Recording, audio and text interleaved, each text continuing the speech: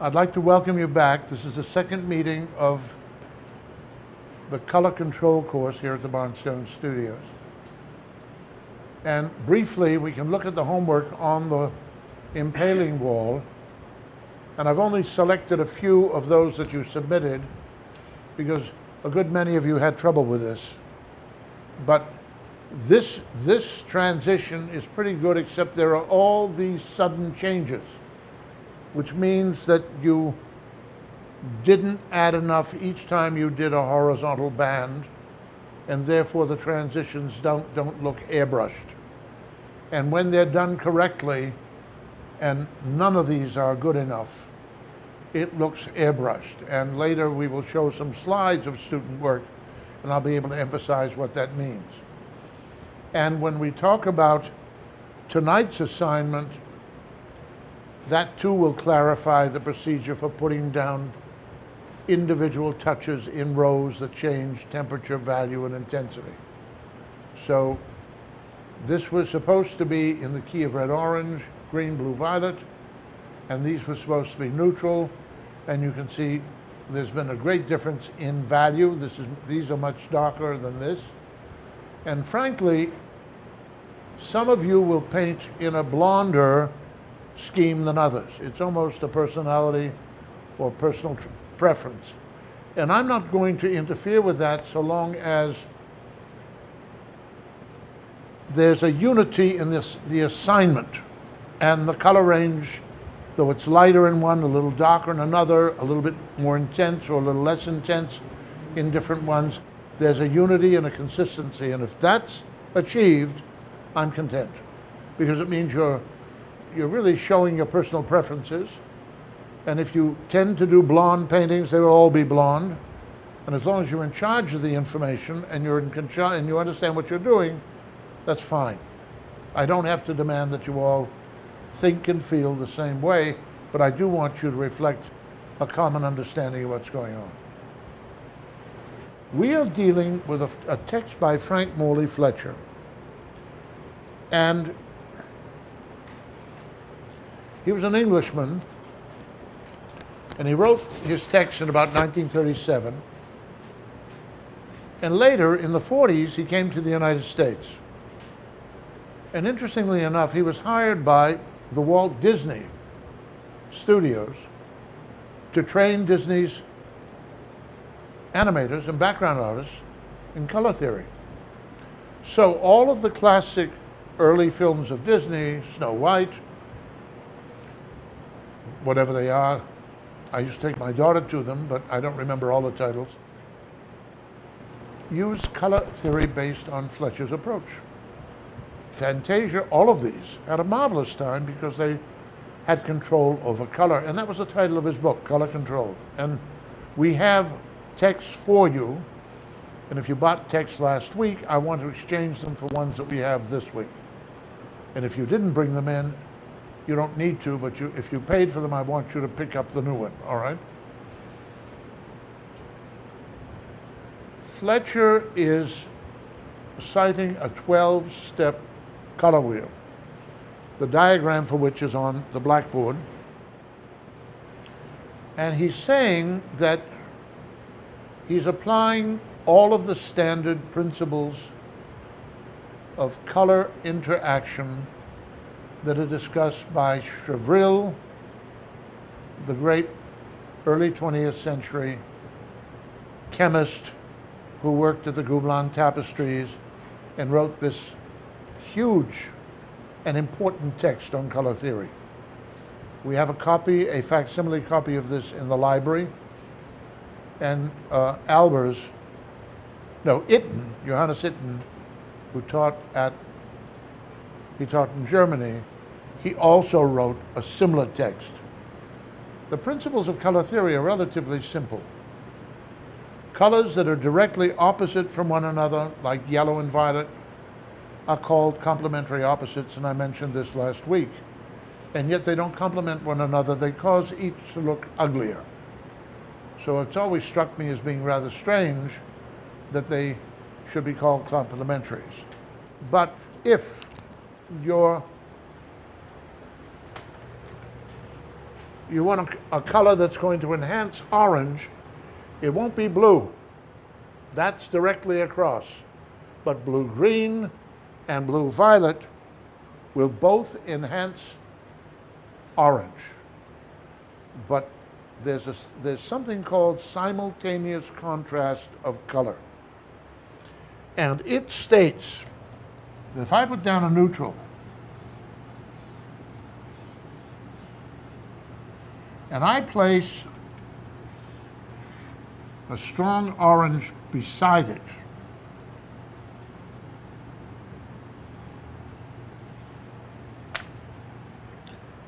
where the gray meets the orange, it looks blue. And it's really icy there compared to this. So the rule is an orange up against a neutral color will make that neutral look blue. The intensifying blue is going to make that side of the orange look more orange. So simultaneously, the orange causes its complementary opposite to appear. It's in your optical equipment. It isn't happening on the board. The board isn't very clever, all right? And it doesn't see anything. All it's doing is carrying the stuff. And as this is intensified in the direction of blue, that blue strengthens the orange. Now, if I come up with a red-violet, or red, this, up against the red, do you see the green? Obviously, that gray hasn't changed. So, what happens is this. We've got the orange, and we have the choice of blue-green or blue-violet as complementary opposites.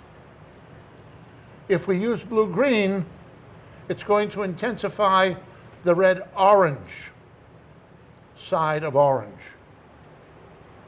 If we use the blue-violet, it's going to intensify the yellow-orange side of orange. Suddenly, you've only got 12 colors. Last week, we talked about levels of intensity. We know we're going to stay in one level, and generally, I'm going to stay in a middle-high level because that's what most of us are going to paint. We're not going to paint with brilliant cadmium, very intense colors. We're not working out of doors in the sun. So in that level, how we pitch this against the split complementary opposites is going to affect its temperature. If you'll agree with me that red-orange is the hottest point and the closest to fire on the wheel, then blue-green is the closest to ice and cold and freezing. So we'll talk about this as being the warm side of the wheel, this being the cool, and therefore if we're using green, we'll intensify the red. If we're using blue, we'll intensify the orange, but this is going to, in both cases, cool the color down, because anything that moves away from the hottest point is cooling, and anything that moves from here to there gets warmer than it would if it went from this to that. Do you see what I'm saying? So we're talking about nuances. And we're talking about how artists underpaint. I showed you last week the Monet poppies in the field. The sky was yellow-greenish. The conifers along the horizon were deep greens. The foreground was a yellow-green combination. And hovering in the middle of it were red-orange poppies, just little dashes of color. And because they were on top of complementary opposites, they fluttered. They almost looked as if they were being blown by a breeze. They were fully alive, and it was a juxtaposition of the red-orange on top of blue-greens and yellow-greens. And this game is being played continually. And I talked about visiting people who had a lot of very fine paintings in their homes, and how the time of day, this time of the season of the year, all affected the appearance of these interacting overpaintings and underpaintings. So there are so many subtle nuances that the well-informed painter can employ to enrich the variety of his color in any given painting. But I have to introduce the way Fletcher is going to select a key for you to paint in, and I'm going to do that right now. Let's say we work in the key I have laid out, which is red, orange, green, blue, violet, and there it is. This is the key we're working in. Fletcher says you never use complementary opposites when you set up a key. He says never, then he changes his mind, but for the time being we're saying never. So if we're in the key of orange,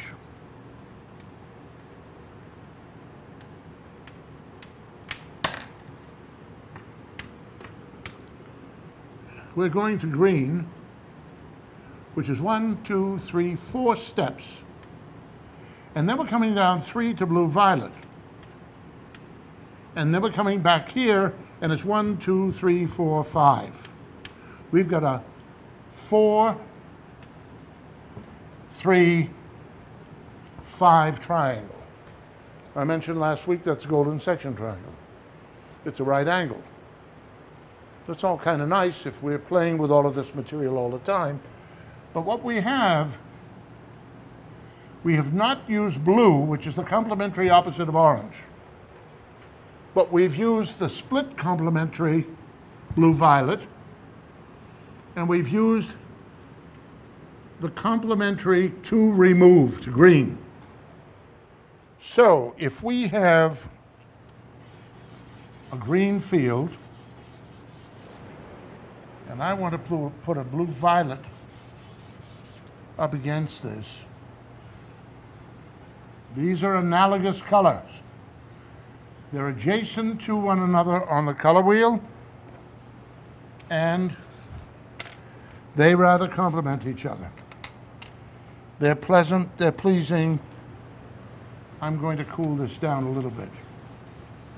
Okay, now, if I come in with a fairly intense orange,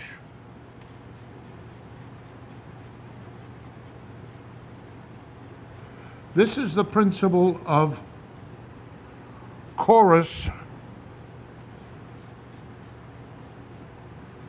and soloist that I discussed last week. All of this which is darker is making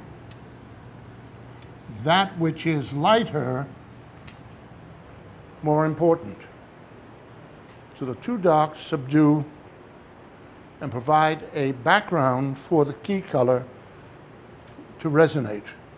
So it has the advantage of the background is cool. This is the cool side of the wheel. The key color is warm. The background is dark. The key color in this instance is light. So it is lighter and warmer than the environment it occurs in, and that makes it special. So the poppies in the Monet were lighter, they were warmer, they were intense, and they were played against a darker, complementary opposite background and underpainting, and they throbbed. Now you have to remember that Monet mixes 2 and 3 colors together and almost always adds white. Yet we think of his color as being very intense. It isn't. Every time you add one color to another, you weaken both. So if you add 3 plus white, you've gone a long way to killing the power of each and every component of that mixture. So what causes us to believe that Monet's color is so intense is the fact that it's underpainted, it's juxtaposed to colors around it that restore its energy, and that here's a master of color theory not painting what he sees. Nobody ever did. You know, the minute you look at a sky, and here it is, it's going from blue to blue-violet, and then finally at the horizon, it's neutral, and it looks orange-yellow. But it looks like there's an orange-yellow glowing from beneath the blues in the sky because of the evidence of the reflected light from the sun, which is hot. So you get this interpenetration of these various layers of orange, orange-yellow, yellow-green, blue, blue-violet, blue-greens. The sky is full of color. So Monet would paint various layers of open touches so all of this could be seen simultaneously, but he would keep in mind the fact that he had a dark chorus and a light figure, or a light chorus and a dark figure. So it could be a light figure on a dark ground or a dark figure on a light ground, and you stayed with this game. I will show you some examples tonight where there's counterchange. The foreground is dark against light, the background is light against dark. It's called counterchange. When we do paintings of spheres, the light side's up against the dark background, the dark side's up against the light background. That too is counterchange. All right? There's a transition. So here we have a basic triad. It determines our key. We have one opposing color from the cool side that's one step away from the complementary opposite and one that's 2 steps away, but we don't have any complementary opposites. Fletcher says, okay, if we mix the green with the orange, we're going to get a yellow. Well, if it's 4 steps away, it's going to be a very weak yellow, but it is, and it's going to surprise you when you see what it is. It's a low intensity yellow, and you have to know that. You have to know that this very neutral color, this really gray color of very low intensity, has a temperature. Remember, we're using 3 terms to describe each color. If I give you this symbol, it's yellow because it points to 12 o'clock on the clock, and that's what we have here at the top. Yellow is at 12 o'clock. If I put a bar there, it's essentially here. The circle is neutral. So this is yellow, middle low intensity, and if I do this, on a value step scale, it's a number 4 value. If you know what key you've been asked to paint in, and you know what level of intensity that key belongs in, you can mix that with precision. But without that information, it could be high, middle, low, or low. You have to know what key is, what your triad is. Okay, so Fletcher says you can mix blue, violet, and green together, and you're going to get a blue, green, blue. Because they're only 3 steps apart, it's going to be very powerful, very intense. If you mix blue, violet, and orange, you're going to get a red that's so close to neutral, it's hardly going to look red. But it is. And he says, if you mix these 3 together, and I'll demonstrate this in a moment, of low intensity colors, you don't want any yellow ochre, it's too light in these mixes. You don't want any cadmium orange in these, it's too intense and it's too light. So you're going to use a range of yellow, you use raw umber, and you'll use Indian red. And you get a very dark red that when mixed with the green and the blue violet will give you something that'll look black. And you can control its temperature by how much green you add to it or how much blue violet you add to it. But what you don't want to add is orange, because you want the neutral to complement orange. Therefore, the neutral has to tend toward cool, the cool side of the wheel. All right? Everything is calculated to enhance the soloist. And this is our chorus. And if they're all wearing blue and green robes, We don't want anyone in there with a yellow or an orange robe. Better that they be quiet and dark for our light node to shine and be warm against that cool. Then Fletcher says, look, here we've got 5 intervals. So anything we mix here, if I mix orange with this low intensity red, I'll get a red-orange here that'll be, because of the presence of this proximity between orange and red-orange, it'll be much more intense than the red. And if I mix these two together, I'll get a violet-blue because of the proximity of this that's more intensely violet, but it's still fairly weak because it's 5 steps. Anything we mix along this line is 1.5 steps. It's going to be powerful. But again, that's because this is the supporting chorus. We want strength here so that if we put a very pale color here up against a strong, which is the split complement, it's going to make it look stronger than it actually is. That's one of the secrets. So if we come in here and I lighten this, it's still warm, still beigeish. I'm still getting it. I'm getting the enhancement of lightening a figure on a dark ground, and now it's warm, very neutralized by the white, but it still works. It's still in the key of orange. So we're going to add red-violet. Okay, now, Fletcher calls this a field. That area in the center is his central field, and it consists of the 3 key colors and the secondary neutrals that you can mix by combining the far points. And you can use maybe 2 or 3 brushes out of this because everything's going to be very, very neutral. And then you're going to mix the green, the blue, violet, and the orange with low intensity colors, and that's going to constitute your neutral. And in fact, you don't want the neutral to appear too far over there. You want it closer to the complementary opposites. So you're forever canting things with a purpose of strengthening your key color, sacrificing everything for your key color. Now, we have red-violet. That means that we can mix a blue-violet and a red-violet here, get a very strong violet. They're only 2 steps apart.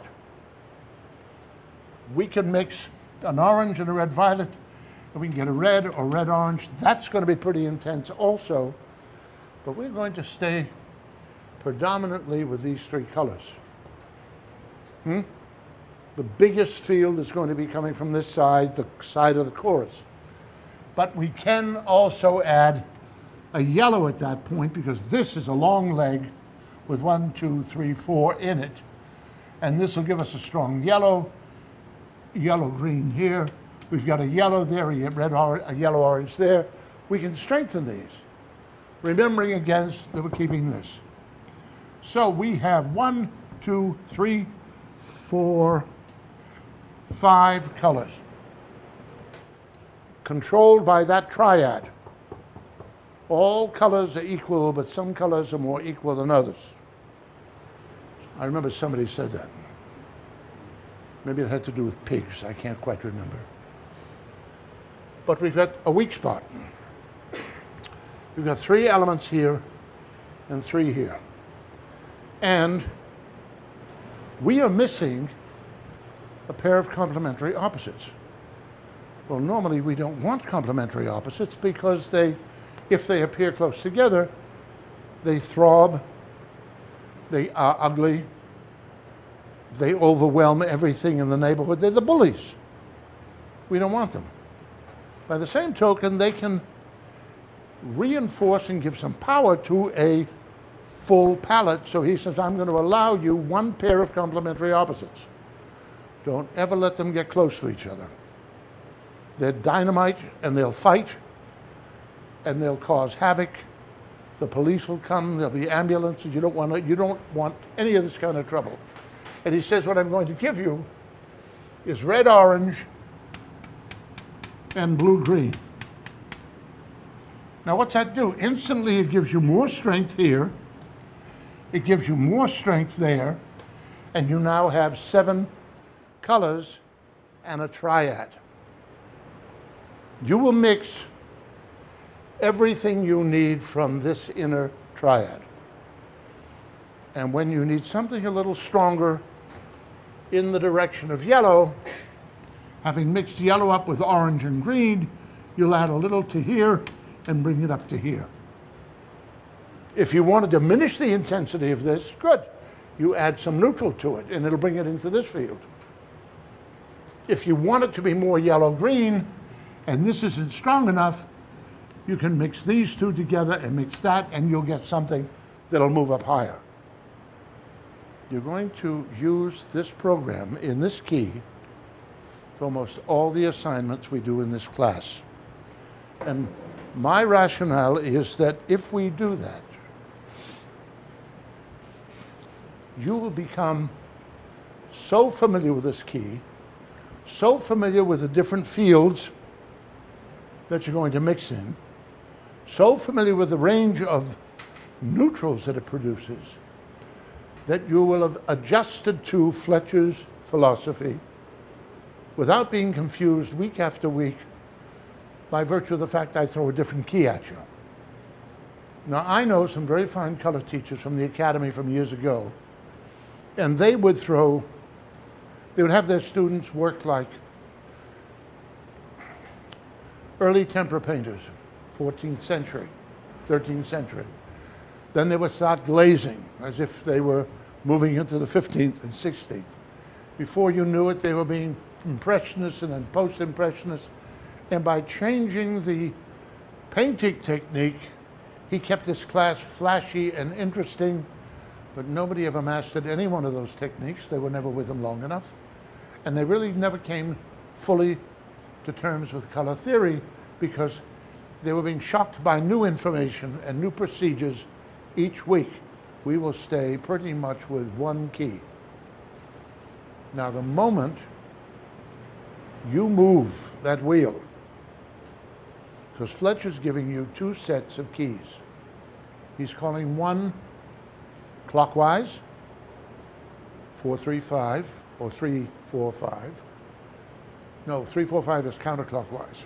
But he's giving you this diagram here, and then he's flipping it over.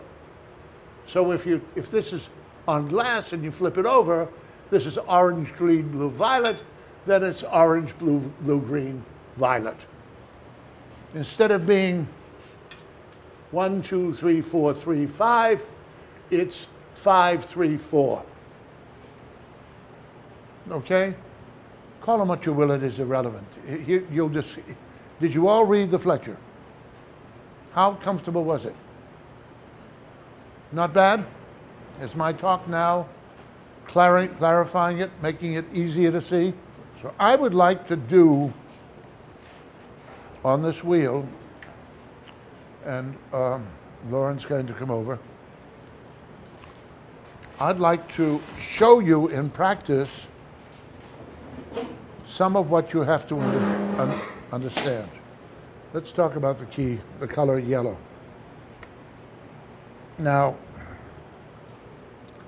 we say it's at 12 o'clock. I need paper. Cadmium yellow is the most intense yellow imaginable, and if you look around you, you'll see there could be no use for that color if we were to paint this group of people and these walls and these floors. It's just beyond the middle intensity range that we need here. If we come down in intensity, we also come down in value, and the next yellow would be yellow ochre. Well, as I believe I said last week, during the 19th century Industrial Revolution, can we do anything to make you more comfortable? Could we put a tall stool that you could leave your elbow on? You sure? Scotch? Scotch. Well, yeah. But there's too great a jump from high intensity to a very dull yellow. So Fletcher right off the bat says, tune the yellow. I said that industry did not produce the colors we needed. It produced whatever the chemistry offered. And then be damned, let industry fight however they might. And the artists too. The artist wasn't a big enough market to worry about. But people had to paint cars, and they had to paint refrigerators, and they had to paint God knows what, and paint they did. So if we add yellow ochre to our cadmium yellow light, we get a transitional yellow. We need the wastebasket pretty close. So now there we have a step between the two. Now, we can lighten and intensify that by adding more cadmium yellow. And now we can come down to the next level of yellow. And if we take yellow ochre, and first I want to show you this color. This is raw umber. Now, when you hear the word raw, think yellow. Okay? Yellow ochre, cadmium yellow, raw sienna, and raw umber. Pardon? O-C-H-E-R. So, if I take this raw umber and I add white to it, I have a very low intensity yellow. Now, I've developed some rather probably corny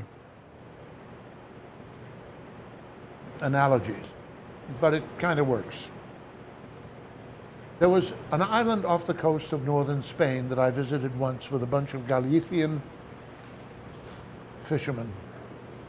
And I found a little beach on this island. The island was called Cias. It was one of the prettiest places I'd ever seen in my life. And there was this little beach. And the beach was made up of these flat shells that Shell Petroleum made its logo out of. They're very thin, and you could hold them up to the sun and you see through them. But if you can imagine thousands of years of these particular shells being washed up on this little beach, and you sit there and you'd listen to them tinkle as the waves hit them, and then you saw the graduations of sand produced from these beautiful golden shells. Well, near the water, it was very light and pale. But when you got up into the area where the sand was denser, and near the water it was dark, because the water made it dark. As you went up and the sand got dried out by the sun, it got lighter and lighter and lighter. So if you think of this as the meeting of the water with the beach, and the sand is so dark, and as you go up higher and higher and higher, and it gets lighter and lighter and lighter, that is your yellow. That is yellow. So if I add white to that, it's a very, very low yellow. And if I wish to intensify it, I could come in with a little bit of my yellow ochre, and I'm moving higher up on the sand. You see it. Here it's being licked by the water. Now I'm moving up higher and it's drying out. That's a little bit too intense. But you see the point I'm trying to make. This is about what the sand will look like way up where it's driest and furthest from the water. But they're all yellows. And they're all middle intensity palettes. And they are, for the most part, generated by the yellow ochre. If I come in and I need a green, I'm going to mix my neutral up.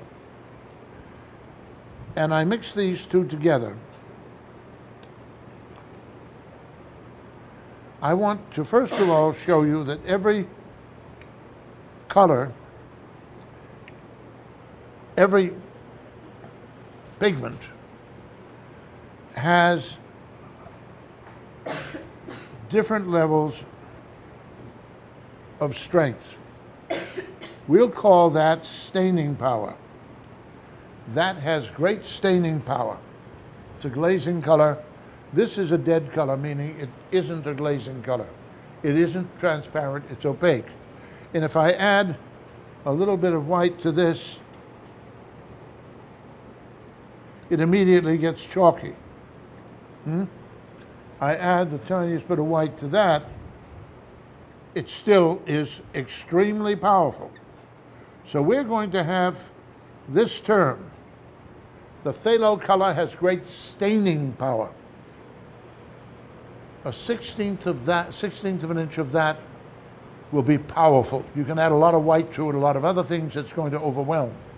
It has such strong staining power. This, on the other, see if you can find a viridian or a green earth, terra vert. That one right there might be terra vert. So this has great staining power, this has less. And if you go to something called terra vert, which means a green earth, it has almost no staining power. Here's an example of a green earth, terra vert. What is it? Terra vert, V-E-R-T-E, terra vert. And terra simply means earth. So, where did I put it? Right here. You see it, it just looks dirty. And if I use a little white to beef it up, you see how weak it is. That's almost a neutral. Now, if you were using that level, because you're painting in England midwinter on an overcast day, you're painting in Holland, which is even further than London, north, and it's overcast, and the sun only comes up for a brief minute every winter. And if you're asleep, you miss it. You know, the winters in England are dark, dark, dark. And the summers, the sun never sets. You can't believe how far north they are. So, with these low intensity colors, you have colors that would be suitable for these transitions. See how nicely all of this goes together? And if you come in and you've got a red orange here, and you add a little bit of white to it, because this is what Monet would do. See, it's a very low intensity red orange. But if I mix that with a little of this and that, look at how harmonious they are, because they're not fighting against things that are too intense, that have no business coming to the same party. You see it? And I told you last week that I would go to the Met or to the National in London, and I'd see a couple of art students copying a painting. And the painting is a root 4, a double square. They're painting it in an 8x10.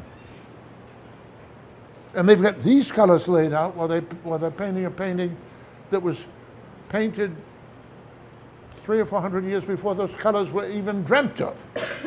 So little do they know about what they're doing, all right? So we're talking about levels of intensity. We're talking about always letting the strength of the sun determine what we do, or the strength of the artificial light environment we're working in. And we are thinking in terms of a simple triad to control what we do. So here we have green. And if I come here at my key color, which is red-orange, I'm going to use a little burnt sienna.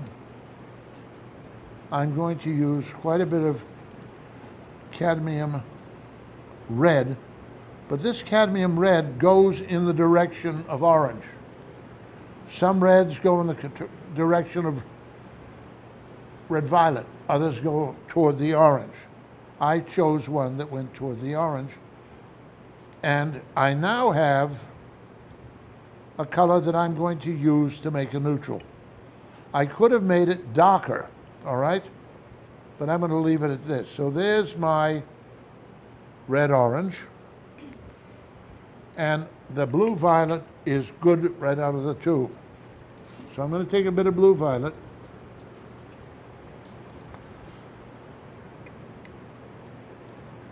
I'm going to add some of my green to this, and what I'm looking for is something that'll fall between blue and green. So if we're boxing a compass, we'd see it's blue, blue, blue, green, all right? Falling about there. And because these colors are so very dark, it becomes necessary to add a bit of white to reveal their temperature, because that almost looks black. Now, we can see that it's going toward blue rather than green, but I just want to see what's going on. And I'm going to need more blue in that, I think. So I'm going to come back here, and I'm going to tune this again so it's going to the blue, green, blue that I want.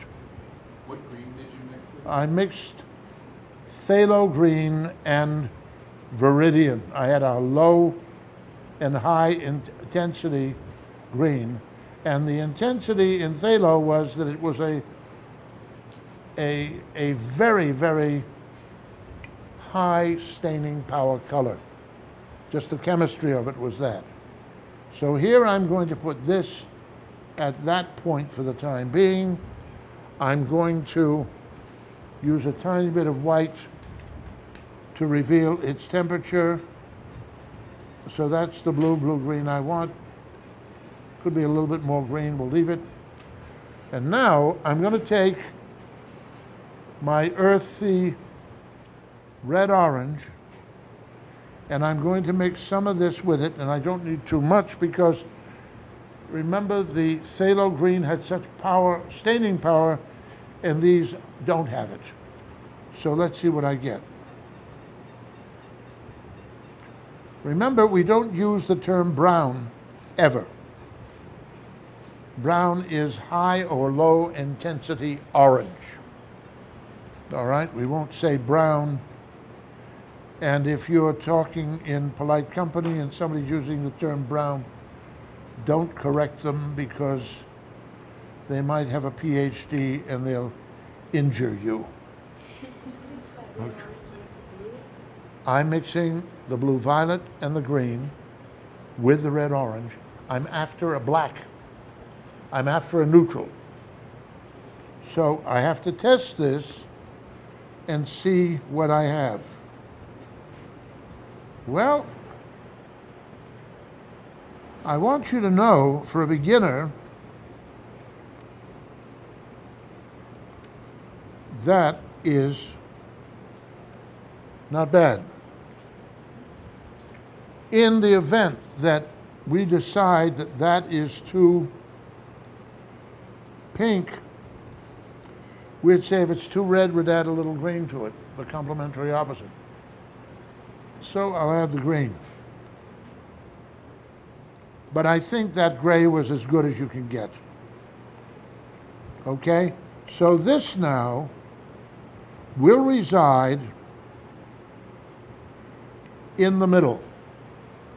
However, when you're actually painting, I'm going to suggest that because all of my instructions will give you a symbol that means temperature, intensity, and value, I'm going to ask you to create the value first. So if I say it's a number 3 value and you've got your value step scale, you're going to come in and you're going to add these together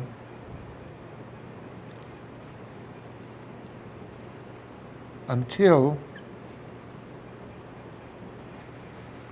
Is there a value step scale on that wall beside you, Michael?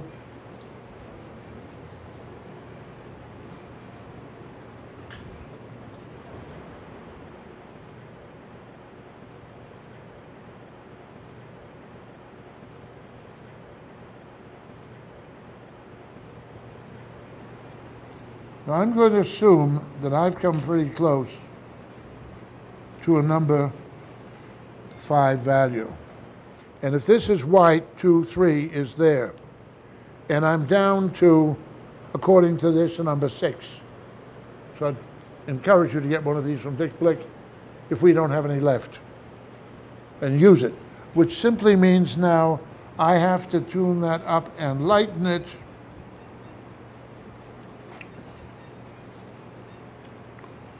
So this gives me, I'm presuming, close enough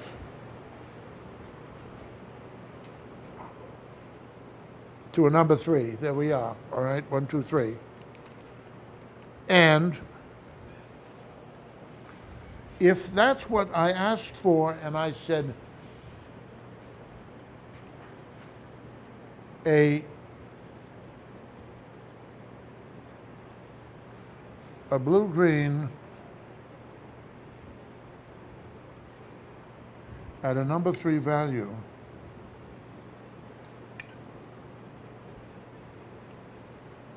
and very low intensity, there we are. Are you with me? Now, if when I add the blue-green to this mixture, not if, when I do, you'll witness that the mix that results is darker than the original because I added a darker color. So to correct this, you'd have to add a little white. So you're forever moving a little up and a little down. I was a propeller mechanic in the Air Force during the Korean War. And I was fascinated with what the propellers did because they moved in their sockets, every blade on the propeller moved. The pilot set the fuel consumption, the throttles in a certain position, turned on the automatic propeller, and the automatic propeller controlled how much torque was on the engine and how fast the engine ran or slowed down, and when they landed, the propeller went through reverse and then pushed forward. And if you lost an engine, the propeller feathered, so it didn't windmill and vibrate the engine without any oil pumping through it from exploding and ripping the wing off. And you have to remember the wing was a fuel tank, so you didn't want an explosion in the fuel tank. And there's no fuel in the world as volatile as aircraft fuel. It's just pure and it's terrible stuff. To control that propeller so that you didn't shoot electricity out to the motor in the nose and have it override what you want, you had commutator switches and all kinds of little things that set tiny, tiny, tiny bits of energy to the motor. So it would just barely move. Because if you gave it a shot of straight whiskey, it would go crazy. You didn't want this. You have to make those kind of fine adjustments continually. And the more you paint, and the more you think this way, and the more you limit the number of colors, and you lay out a whole range of grays to start with.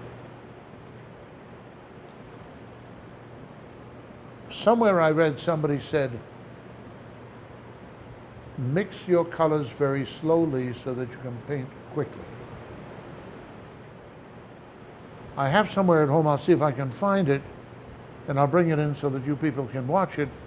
And there's a fellow describing mixing up a brown school palette.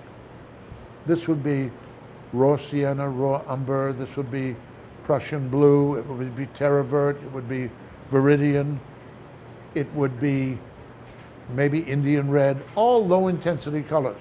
The kind of colors that Van Dyck and Rubens and the Egyptians used. It took him 40 minutes to mix the tints, which are all of his mixtures with white, the tones, all of his mixtures with black, and a range of tints and tones for every one of the colors he laid out, though there were only 5 of them. And this was standard practice. Now, of course, if you were Peter Paul Rubens, you had flunkies to do this for you. Fair enough. Rubens would simply do the sketches for paintings that would be the size of that wall. He'd send them down to his studio, and a team of artists would enlarge them. They would lay in the backgrounds, they'd lay in the underpainting. And if the client wasn't paying top dollar, Rubens wouldn't touch it. But remember, he had Van Dyck as an assistant, and Schneider as an assistant. He had professional artists, and he was producing about 2,000 or 3,000 masterworks. And the ones that he touched were because the patron was paying the top dollar. They wanted his best. But you could buy whatever you could afford, and he would pump this stuff out. So we have a neutral. We have a triad. And we have secondary colors here.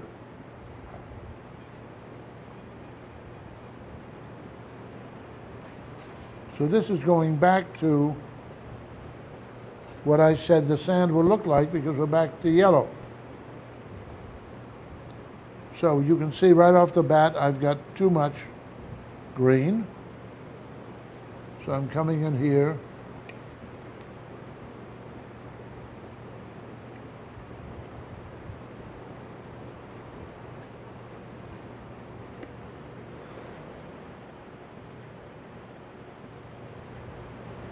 And I'm back to the sand at the beach. Okay? And if I take some of this red-orange and I add a bit of my blue-violet,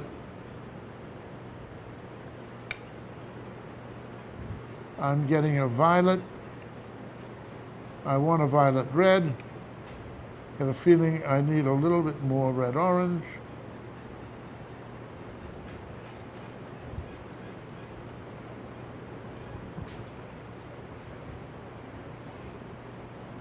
Notice I clean my brush knife immediately after every mixture. We don't want any color from that mix to interfere with this field or anything here with that field. You will always use a different brush for each of these, and maybe a brush for different corners of your interior triangle. So I'm going to add a little bit more red to this, because I want a red-violet. And I'm going to start showing you how we can intensify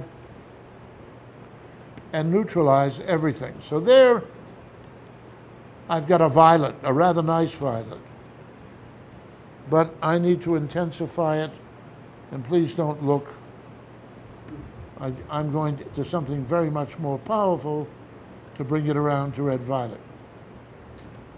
Remember, Fletcher calls this tuning, and this is what you have to do. So now I'm buying this as a low-intensity violet, and if I wish to intensify it, because I'm allowed red-violet right out of a tube, and that's alizarin crimson. Now, this is on your sheets. Your sheets list all the colors in a middle intensity palette. And it lists which colors you mix together to tune for any one of these points. So you have all that. I've done all that work for you. So I'm adding a little bit of greater intensity to this, and there we go. See it? This is now going closer to that. I could add more to it. This is getting closer to the outside. I could add some of this to this. Now I've dropped that down so it falls between this and that. And if I add a little bit of white, you can see how neutral that's getting. And then, if I come in here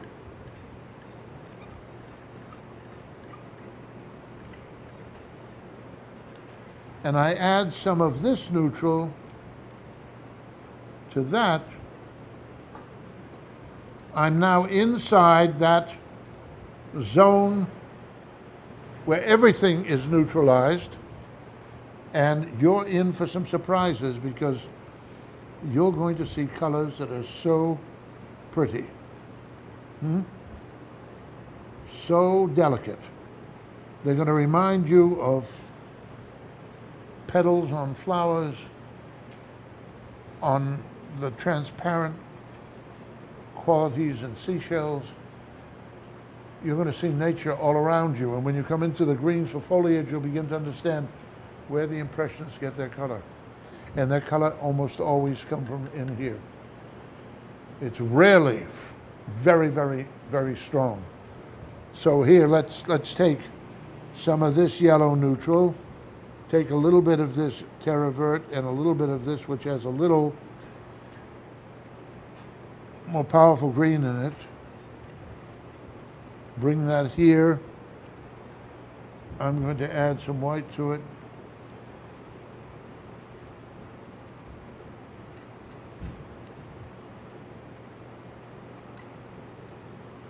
If I bring it up here and I come in with a little bit of this yellow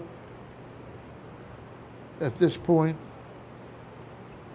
I'm raising the intensity of that because it's too low. It has to be between cadmium yellow light and yellow ochre. So now I have something that's suitable, and now you can begin to see what delicate greens you can play with, how, if you wish, you can make them even more delicately yellow.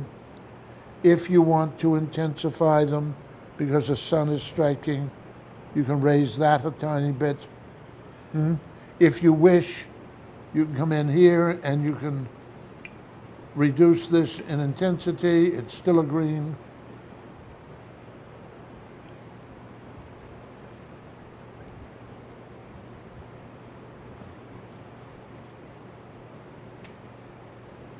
I'm going to have to add more green to it, aren't I?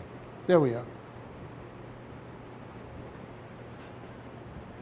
I mean, you've got control over everything. Now, ideally, after this course is over, I'm going to ask you to spring for the best reproduction you can of an impressionist, a post-impressionist artist whom you greatly admire.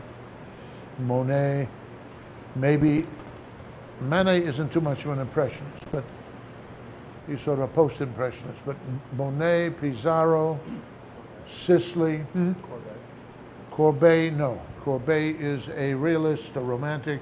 He's still Brown School for the most part. He won't help you in this regard.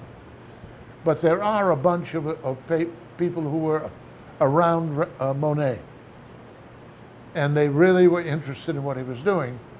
And you can start recognizing what the underpainting is only in recently published art books, because the advent of digital reproduction and digital photography has produced art books where you can really see what the underpaintings are. They're separated. Before, you couldn't see because the quality of reproduction was so poor.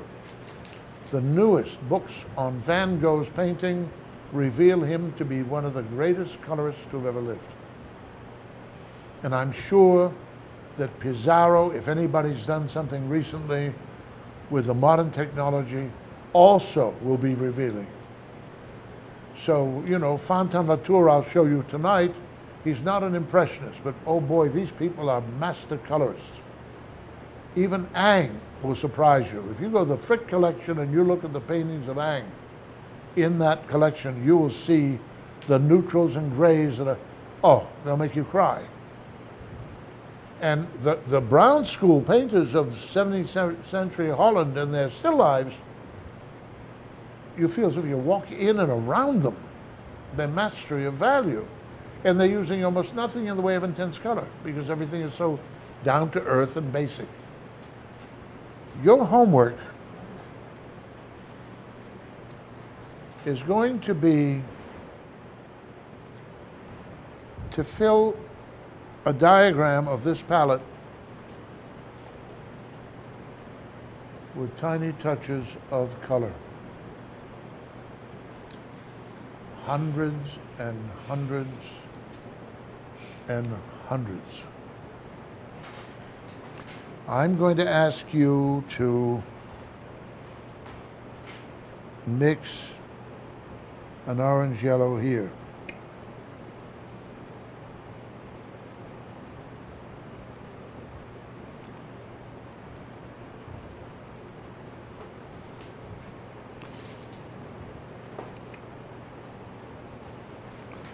And I'm going to ask you to mix a yellow orange here.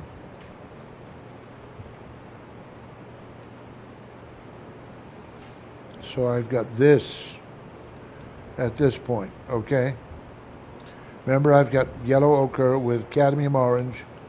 I've got a little bit more yellow orange here. I'm coming into something more orange there. Then I'm going to come in with a little bit of more orange here. And then when I get to this, I'm going to be, that's too intense.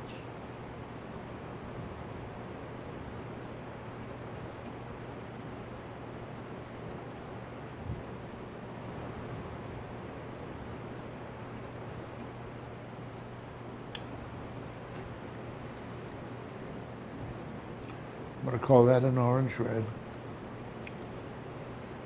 And I'm going to let a little white so you can see it because it's fairly low. So there's my red orange. And I'm going to take this and a little of that.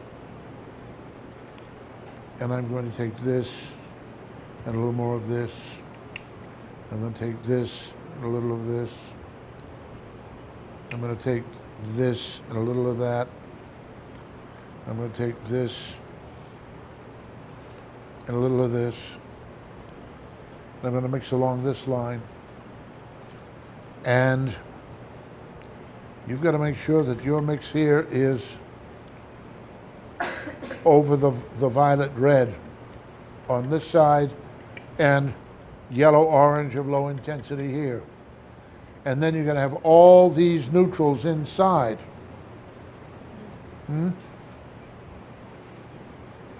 And then you're going to have this sequence going out to all the others. Now,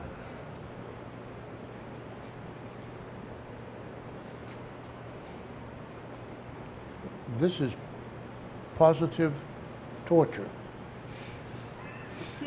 And my psychiatrist says I'm free to do this. Okay?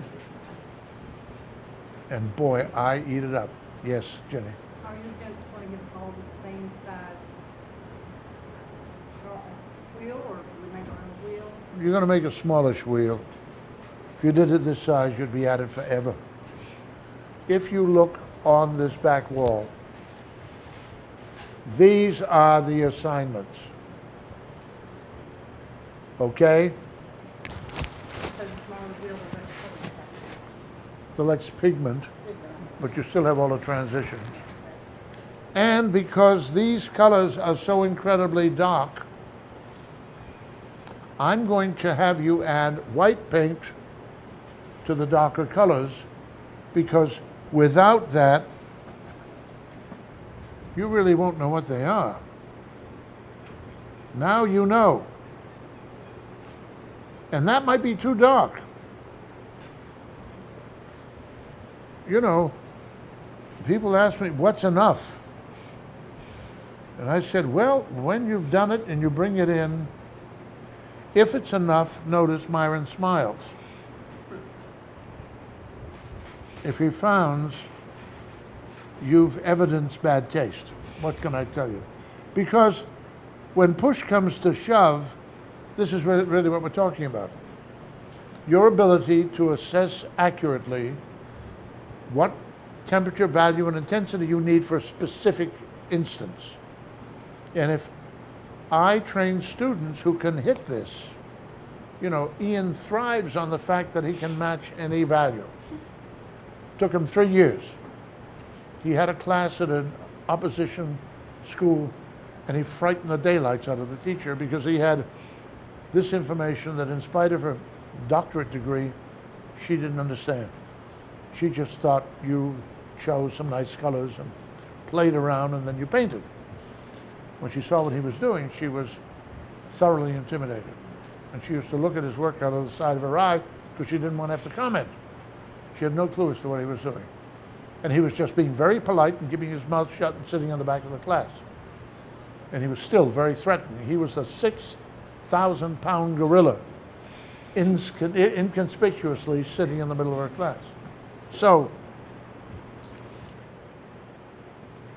you will mix a line of color along this leg and that leg. And then you'll mix to fill it.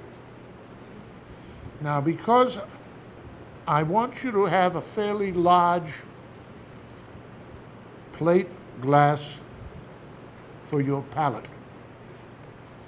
It needn't be round. That would be more expensive than you need to worry about, but call Walmart's. Ask to speak to the furniture department and ask if they sell round pieces of glass for coffee tables, for little tables, yes. You can go to Lowe's and they will cut a piece of glass for you and deliver it. Yeah, that's not my concern. Pardon me? That's not my concern. Oh, What I'm recommending that if you go to Walmart's, you call them first and you ask to speak to furniture department and say, I bought a small round table with a round piece of glass that goes on it and it broke. Do you have replacements? And if they say yes, run, do not walk. They're dirt cheap. It's Walmart's after all. And you have a very nice palette. And it's heavy enough so when you work on it, it's not going to break. And you cut a circular wheel. And this is a piece of heavy card on top of this styrofoam foam core. So you can have a clockwise key on one side and a counterclockwise on the other side, and you can point it in any direction you wish. And by so doing, you have a way of laying out your color and mixing it here. And you might want a piece of plate glass, and as I say, as Ginny says, you can go to Lowe's, but you want something that's about 3/16. You want plate. You don't want anything too thick. And you could have your separate palette over here, and you want your diagram here too, because if you're thinking the color wheel, you're going to reach a point where you almost believe that's a world in which you occupy a front row seat. You're going to be thinking lines and relationships and mixtures and levels of intensity and shifts in temperature. You're going to adopt the mindset of those artists who are absolutely besotted with color. And who were they? Well, clearly, after Chevreul invents this understanding of color based on what industry is providing the artists in the Industrial Revolution, you had Monet, you had Pissarro, you had Caillebotte, you had all of the Post-Impressionists, all of the Impressionists, and you had the Futurists and the Vorticists. The Vorticists were in Russia, the Futurists were in Italy, and they were all absolutely fascinated with color. And you can turn to Boccioni for Italy, or some of those in Russia, and oh boy, and then in this country we had Franklin McDonald Wright, We had a whole bunch of impressionists. And if you go to, is it Doylestown has a marvelous museum. They've got the New York Impressionists and Post-Impressionists who are living in New Hope in the Doylestown area. And boy, you'll see this color everywhere you look. And the neutrals. And the underpaintings. So that we might even plan later in the semester to meet on a weekend and walk through that museum. Because it's close, you know, and they've got huge paintings. And enough of them are fine examples of what this is all about. So we're only talking about those artists who had modern color available to them and who were so excited with color that it came first. Now, if you look at the paintings of the Fauves, do any of you know who the Fauves are? Who? Matisse, Dufy, there were a number of them. And, pardon me? Chagall, I don't think so, no. He might come to Paris, and he's probably a near contemporary, but he's more influenced by Russian folk and Picasso and this sort of thing. He's a symbolist. You know. For these people, color was everything. And I showed you the painting by Dufy of the beach scene. And I showed you 2 reproductions of it last week. And the difference between the two was night and day. You couldn't believe that color photography and color printing could miss as much as they did what the original must have looked like. But I use that as a warning to you. This is a problem. This is a real problem, reproduction. So I will show you a bunch of paintings this evening, and I'll point out how all of this works.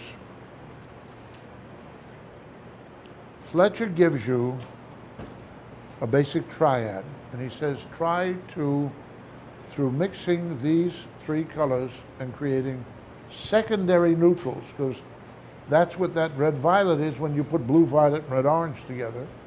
It's a secondary neutral.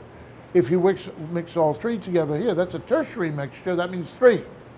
So that's a product of 3 colors mixed together.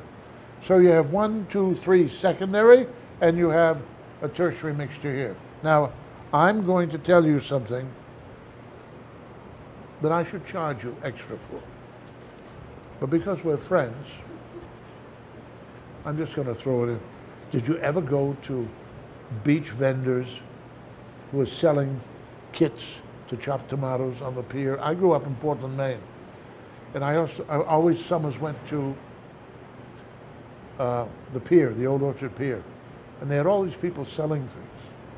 And they gave you these specials, you know. So I feel like I'm a pitch man at the beach, at Old Orchard Beach. When you're mixing color and you want to reduce the intensity of one of the key colors, never mix any of the, now Fletcher doesn't tell you this, but I'm your friend. Don't mix the central neutral with any of these points. It will instantly produce mud. Cacadois. Mixing the 3 with the neutral you create. What you can do is take this and this here and mix them together. We now have a neutral that has almost none of the orange in it. This has about 1/3 of orange. Therefore, this is cool. And when we mix it with this, it's clean. And if we take this here and we use this neutral,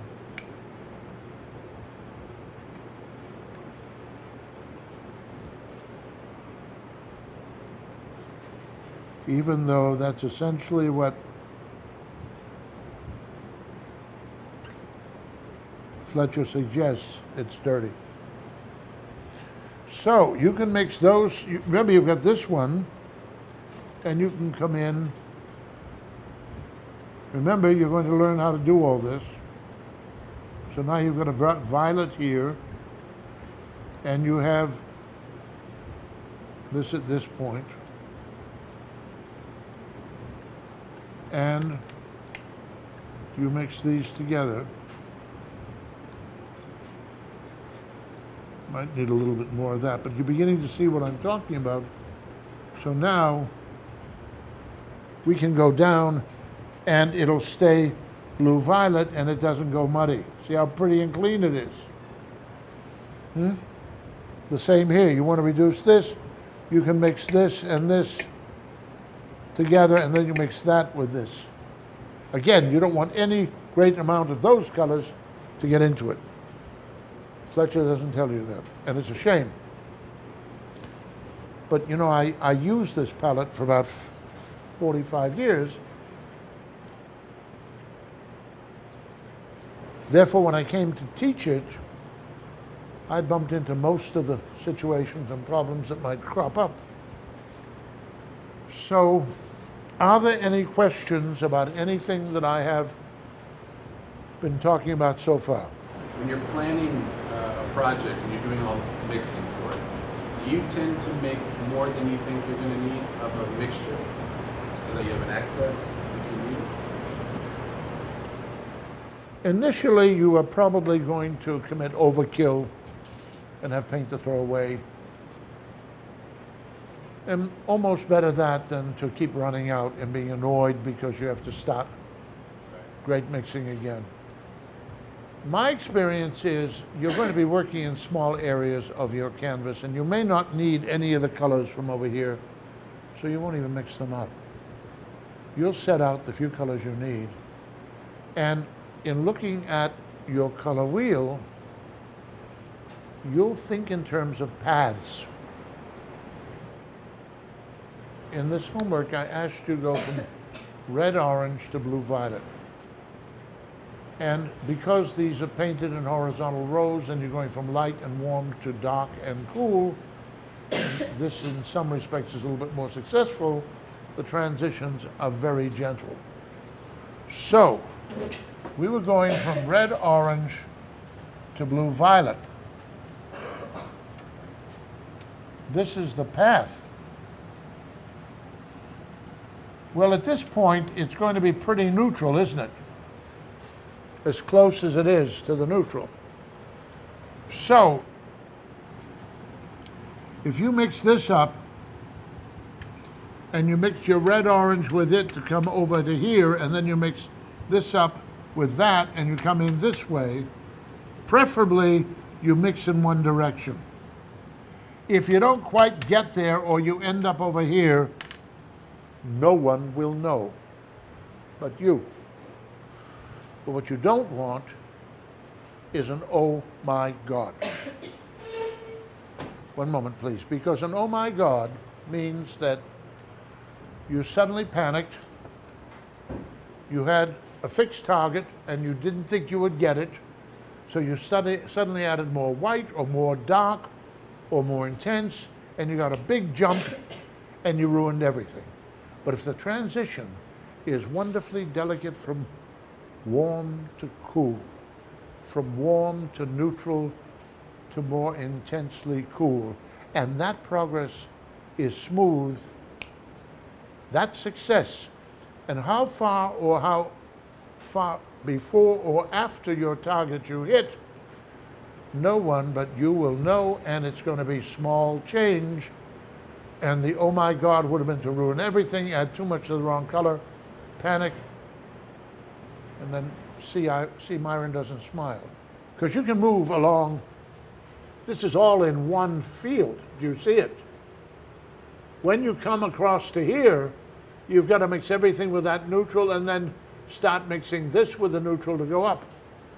If you mix this with that, Fletcher rolls over in his grave. Because he calls that surreptitious mixing, and you immediately get mud, and you get what the art schools tell you to do. Mix complementary opposites. And we're going to avoid that like a plague. And in the process, the result will be our color will be almost too clean.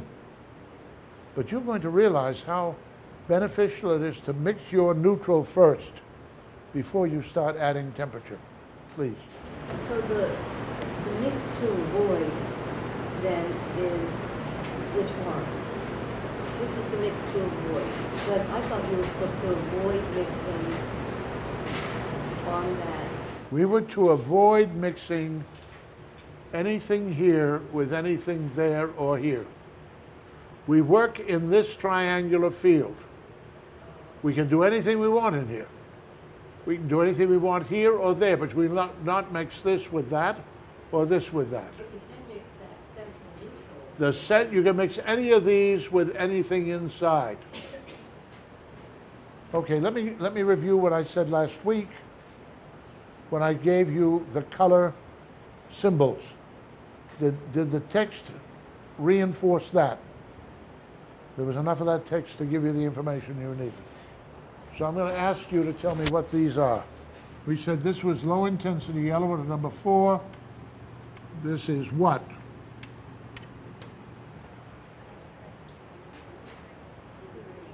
Blue-green, number 5 value, very high intensity.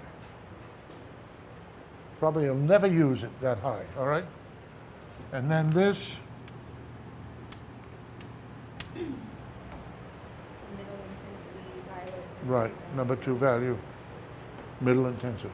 So easy. So, but it's so good. Now something else I must mention. Have I drink, please? Thank you. I haven't spoken about this in this way often in the past, but I think I've been remiss.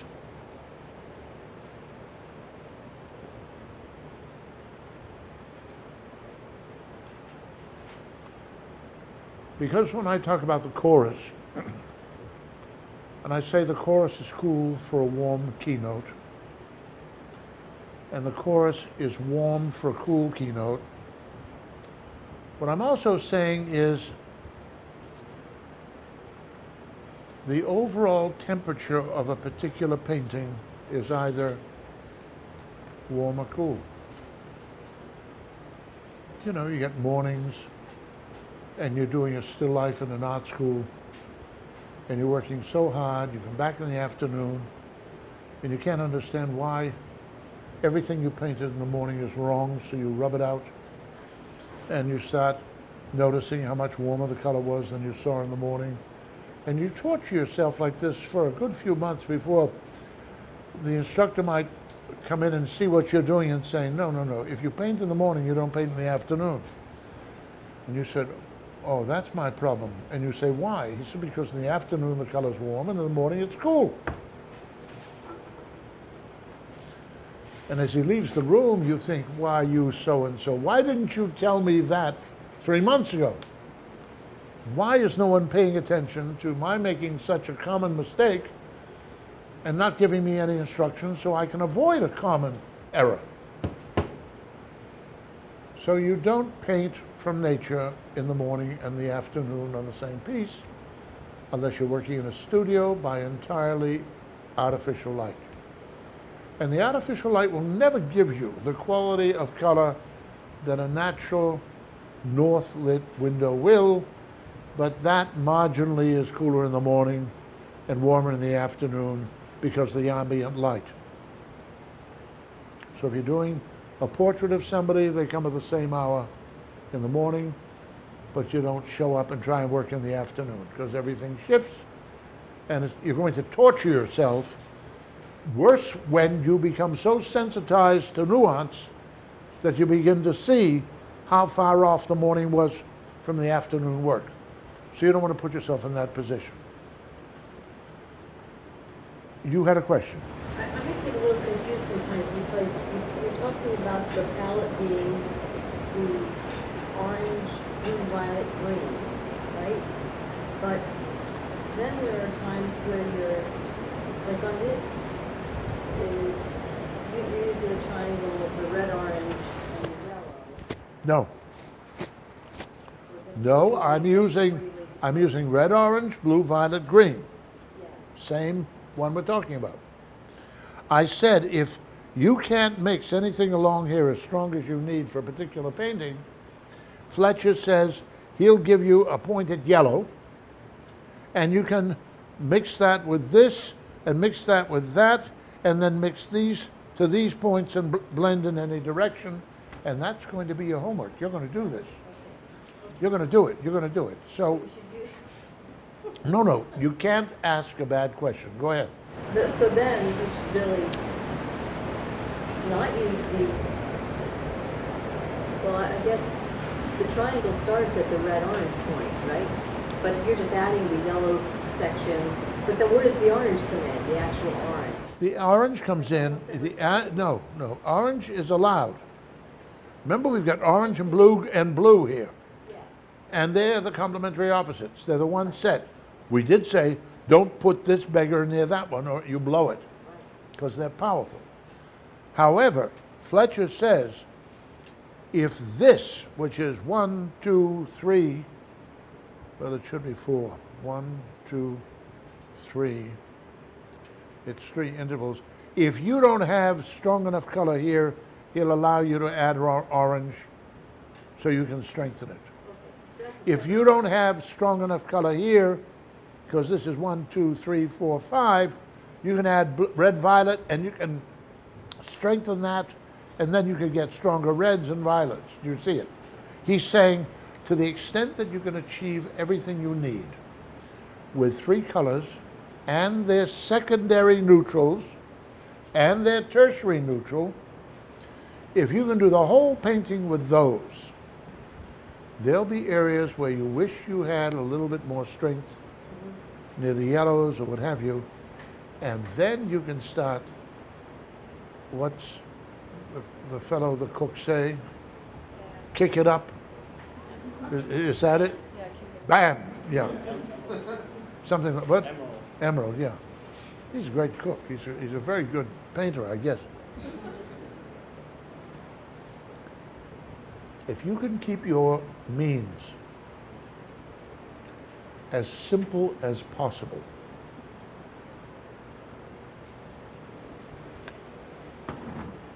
I think I described this last week.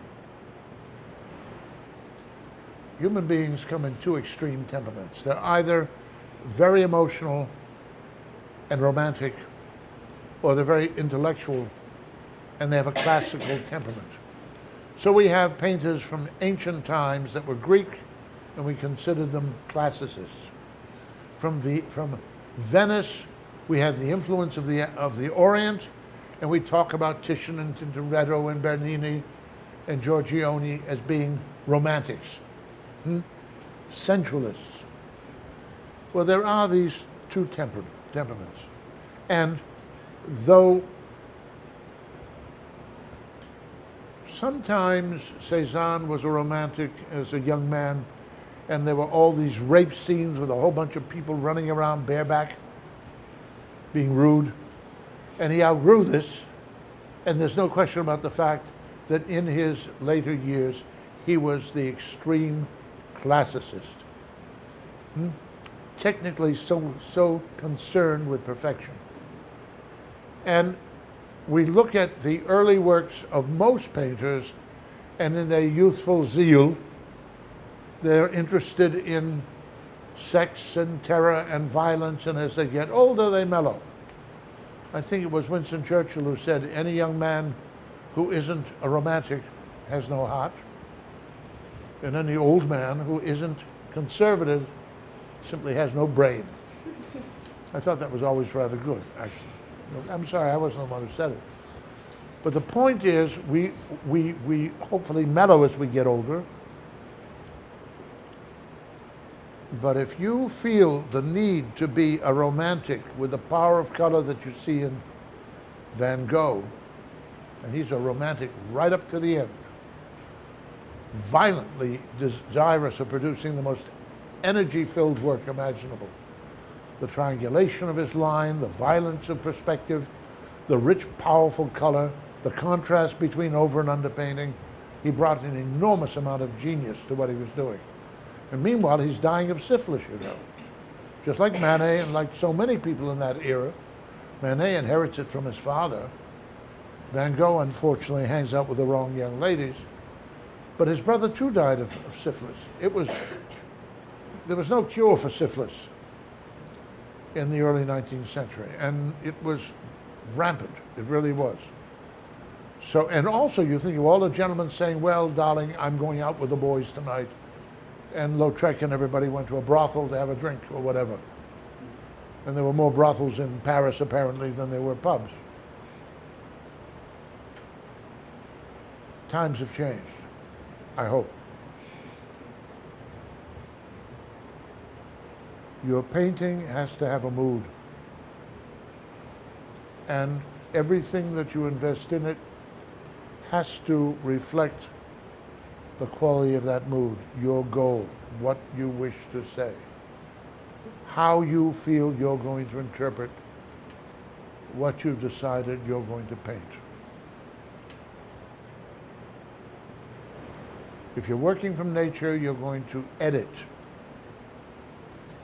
You're going to determine what the salient features of your subject are, and you're going to focus on those. And you're going to ignore any ancillary considerations that would distract you from the character of the whole. Having recognized what the salient features of your subjects are, you're going to emphasize them, and you're going to exaggerate them, and you're going to strengthen them, because in doing that, you're going to clarify your purpose. Then you're going to choose a key, clockwise or counterclockwise, warmer or cooler yellow, warmer or cooler blue. Because now we're assuming you have some experience with this, and you're beginning to appreciate the subtleties of what Fletcher has bestowed upon you. It's a wonderful, wonderful thing this offers you. So this business of selection and emphasis and exaggeration and distortion is the process, because it's based on your temperament and your appetites and your intellectual purposes and your personality and the influence that previous teachers and painters have had upon what you're doing, is going to make that work so uniquely yours that no matter who you're influenced by, it won't matter. You will ultimately be painting as only you can paint. Because these are decisions we have to deliberately make. And I think this is true of physics, if you're doing research in science or biology, if you're going to be an architect, if you're going to be an author, a poet, it doesn't matter what you do, you have to stand face to face with yourself in the mirror and define yourself, recognize your appetite, your skills, your weaknesses, your strengths, whatever, and try and do the very best you can. And I think this is what people do. But we inherit an enormous amount of information.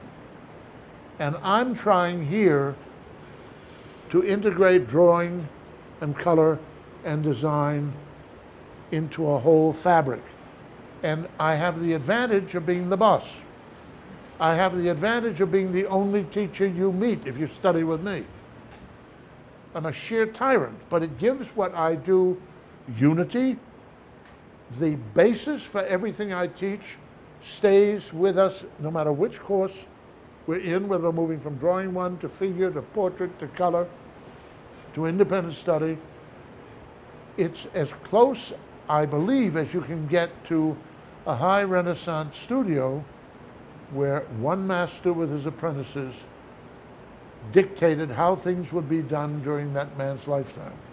And when he died, his family knew that everybody in the studio was well enough trained, they would finish the commissions that were outstanding, and that was his insurance policy for his family.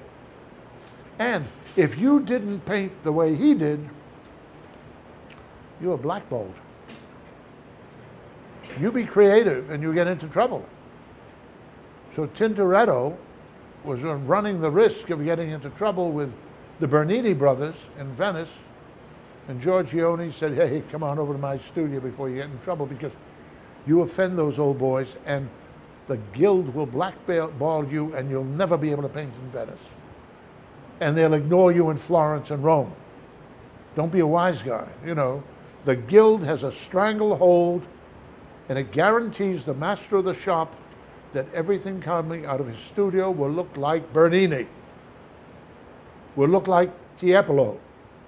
That's what it was all about. These kids weren't being trained to become artists.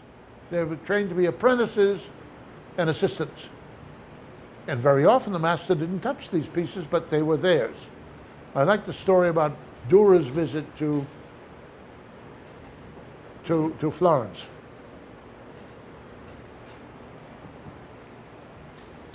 He's visiting Raphael's studio, and he's amazed because he's a country bumpkin from Germany. He's a one-man Renaissance. There aren't too many artists of his standard going. I mean, he used to travel, and he'd get to Holland, and he'd have a bunch of prints, and he would sell one. He'd have enough money to feed his wife and himself and stay in lodgings and travel on a carriage or what have you. You know, he was an itinerant. He did a little traveling. He gets to Florence and he meets Raphael. And Raphael says, come on, let's go down to my shop and I'll show you around. And he walks in and he sees 30 apprentices. They're preparing frescoes. They're preparing cartoons. They're doing underpaintings for Madonna and Child. They're doing religious paintings of this, that, and that title, because Raphael's getting commissions from every cardinal, bishop, every tyrant in every country, in every city-state. He, like Michelangelo and Leonardo, are being paid in gold florin. They're very successful artists. And as they walk through the studio, Dürer is very taken by one of the young apprentices' drawings. And he comments to Raphael how beautiful he thinks it is.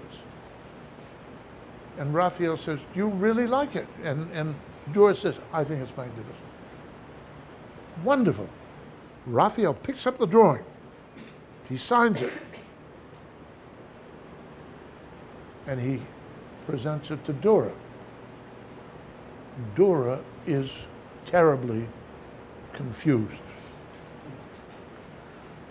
Dürer doesn't have apprentices. Nothing comes out of his shop that isn't by his hand. What he doesn't understand is that this child has copied a Raphael.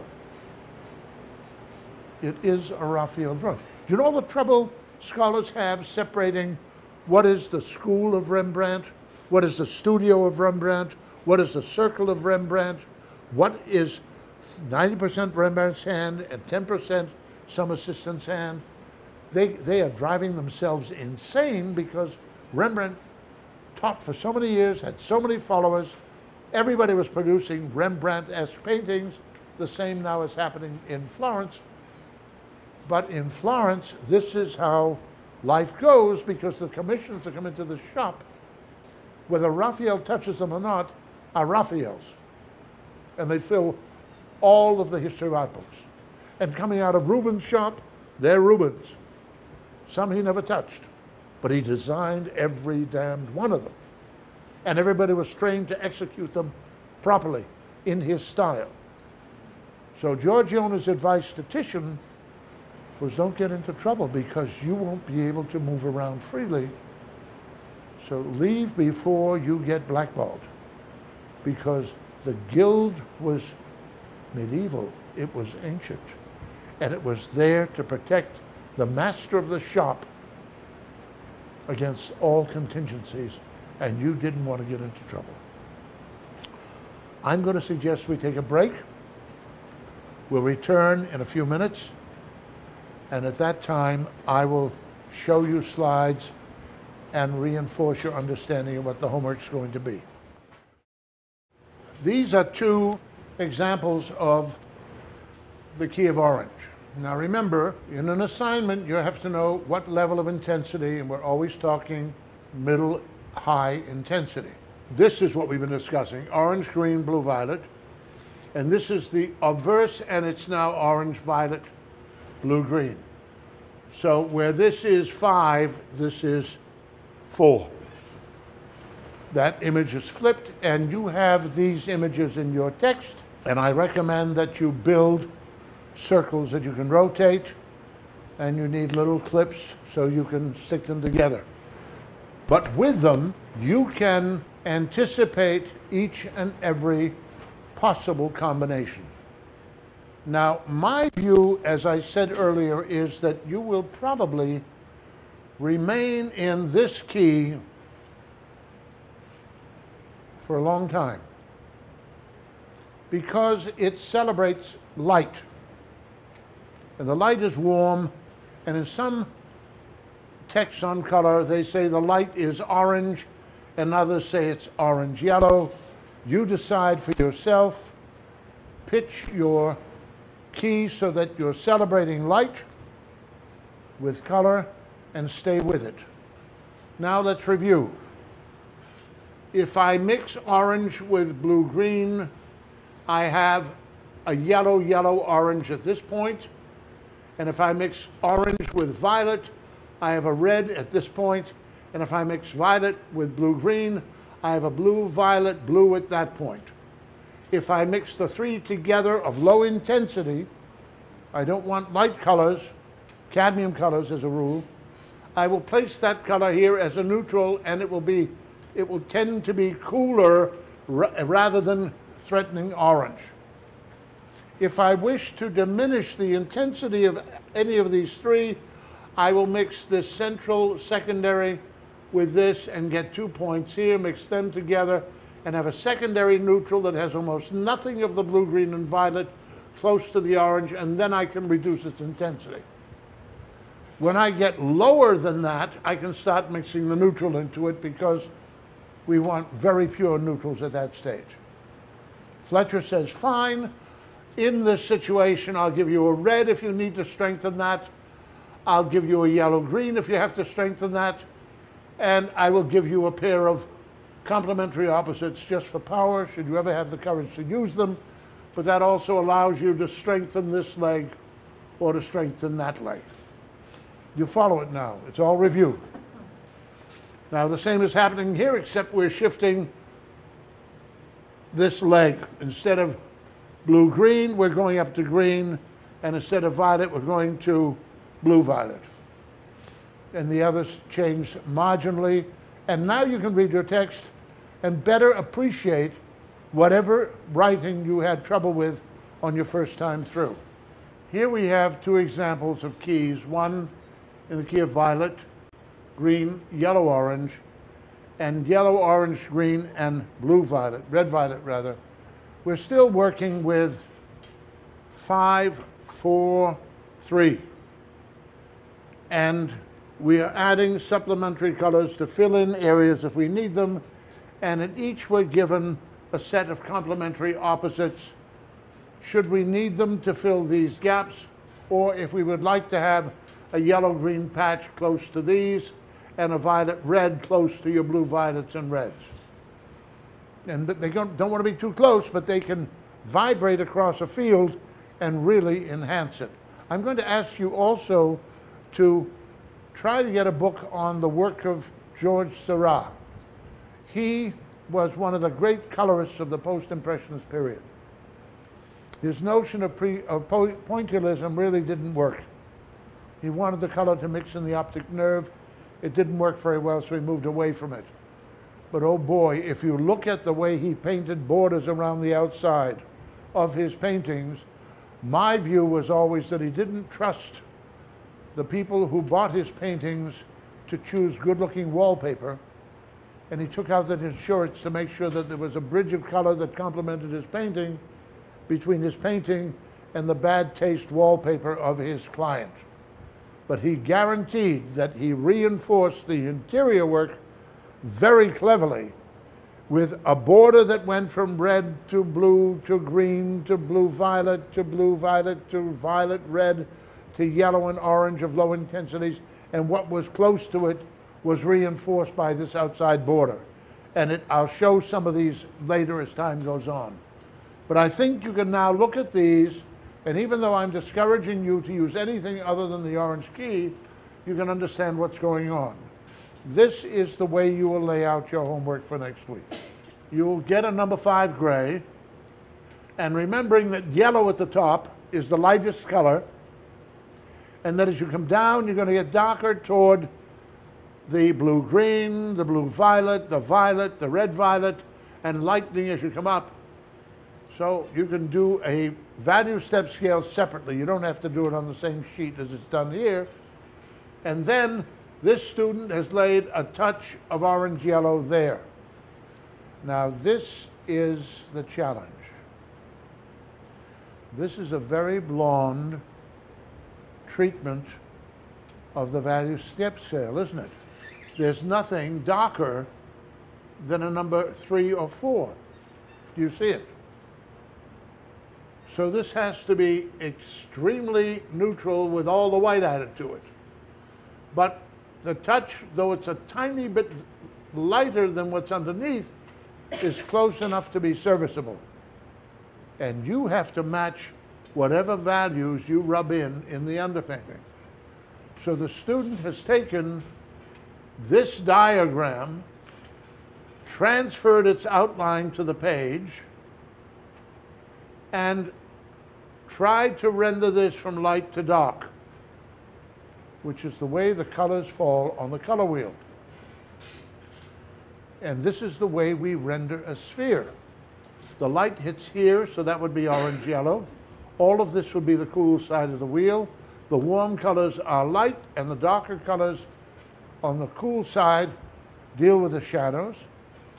And this is essentially what we're going to try to do here, is follow the way light would illuminate a sphere, a circle.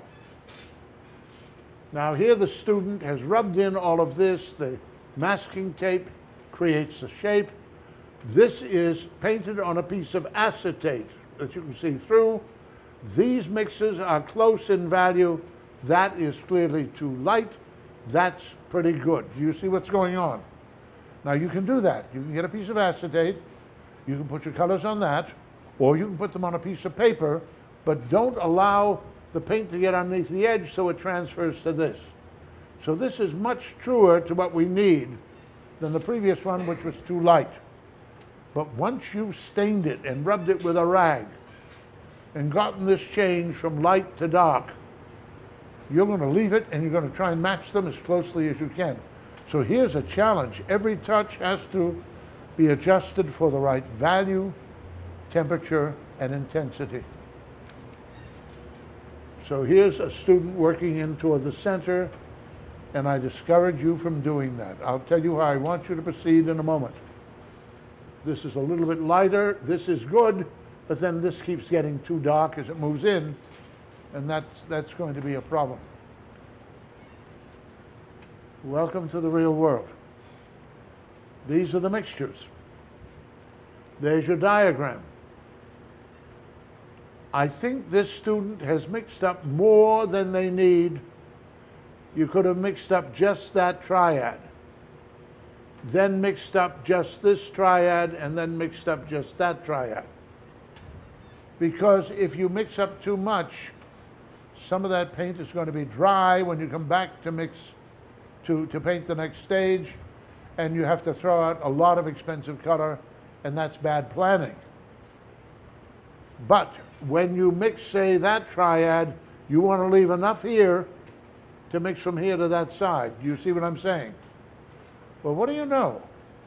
You have to work out a strategy of mixing, a strategy of transferring. You have to use your head.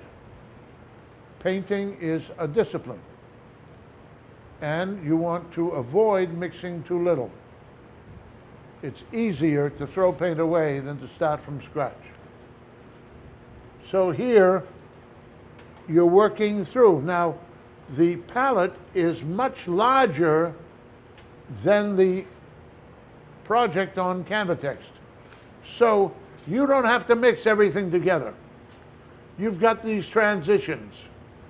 And you will find that you can put all the touches in the smaller image, and it'll work very nicely. And you might try mixing one triangle and painting it first to get a feeling for what you're up to. Now, this is the color wheel as it's expressed if you properly light a white styrofoam sphere and you put a blue-violet and a blue-green piece of paper in there, because this now will reinforce a yellow-orange key. Do you see it? So we chose, this is painted by Elizabeth Darrow. She's on my website. She's from North Carolina. As I told you last week, everything she did, she sold. These are the 3 layers of paint with the underpainting warm showing through, and the modulation of this, which is absolutely exquisite. And she's using a small brush, the one I recommend you use. But I'm letting you use for this first project a painting knife if you wish. You have your choice, one or the other. So this is the painting knife. And here's a student who, you know, you've got to lighten all of these because out of the tube they're too dark and they look black. Now this student might have lightened these a little too much and probably didn't need to add much white to these, but it has a blonde quality throughout that's acceptable. The problem here is these blue-greens snuck up too far, so we don't have many real neutrals. Now that's a real failure because most of your paintings will concentrate on the neutrals in this zone. And if you add too much of one side, as this student did, you destroy the creation of that field of neutrals. But the number 5 value has been arrived at so that up against the dark it looks light, up against the light it looks dark, up against the cools it looks orange-yellow, up against the warms it looks more blue-violet. Do you see it? This is simultaneous contrast of value, and this is the effect of what we perceive. And if you can get all of those things working, so you will still learn a great deal about what's going on. This is thicker paint being put down, many more interesting neutrals. They are really glorious, and the key here was lightening all of this enough. These are pretty much right out of the tube, more intense than the other one was. So there's a lack of balance between the weakness of this and the intensity of that, but we are getting those neutrals. And that's what I want you to see. And we've got some lovely neutrals up here as well. And if you work this way, the idea is put all your color down on that angle. If you work here, don't change direction, because the direction of your touch when you're painting gives you a surface unity. And if it's going all one way and then changes direction, it catches the light differently, and it becomes more difficult to illuminate, and you see people leaning one way and the other because there's a glare on certain of the directions of touch. This is very successful. You know, this is wrong, but these are glorious. This is much more intense than we've seen on the cool side. There's all kinds of change here. And you're going to discover that there are colors you never anticipated because you probably never thought of these tertiary gray mixtures that reside here near neutral. And this is the same one on the warm side. It's better lit than the cool. And here down near the bottom, this is not adequately lit. And this is uniformly lit, and it's a little chalky, but it's pretty good. And the load of paint on the knife is fairly consistent, so the shingles of touches from the knife have unity. They also follow pretty much the same direction, which is good. And again, we're not as neutral as we might be because this is too intense. These were lightened, those weren't lightened enough. That's the problem. These are some of my full-time students playing games with abstract grids and the color. and they had a perfectly wonderful time. In this one, the interior would have been better if it had been lightened, because this is beginning to look too dark and we're losing a sense of the blues. This is a painting by Monet. Everything except the interior of the melon and the peaches is cool. This is what I mean by a cool painting. I'm going to ask you to hold your thumb up and cover that, and hold a finger up and cover this. In fact, you can make a V with your hand and you cover those two, and look, suddenly this is hot, okay? Before we didn't notice it, but now compared to all the cools, it's warm. See how cool that is? Now show it all. This becomes very pale, and these oranges still are not pure. Can you see that? They're greatly reduced in intensity. There isn't any really intense color in here.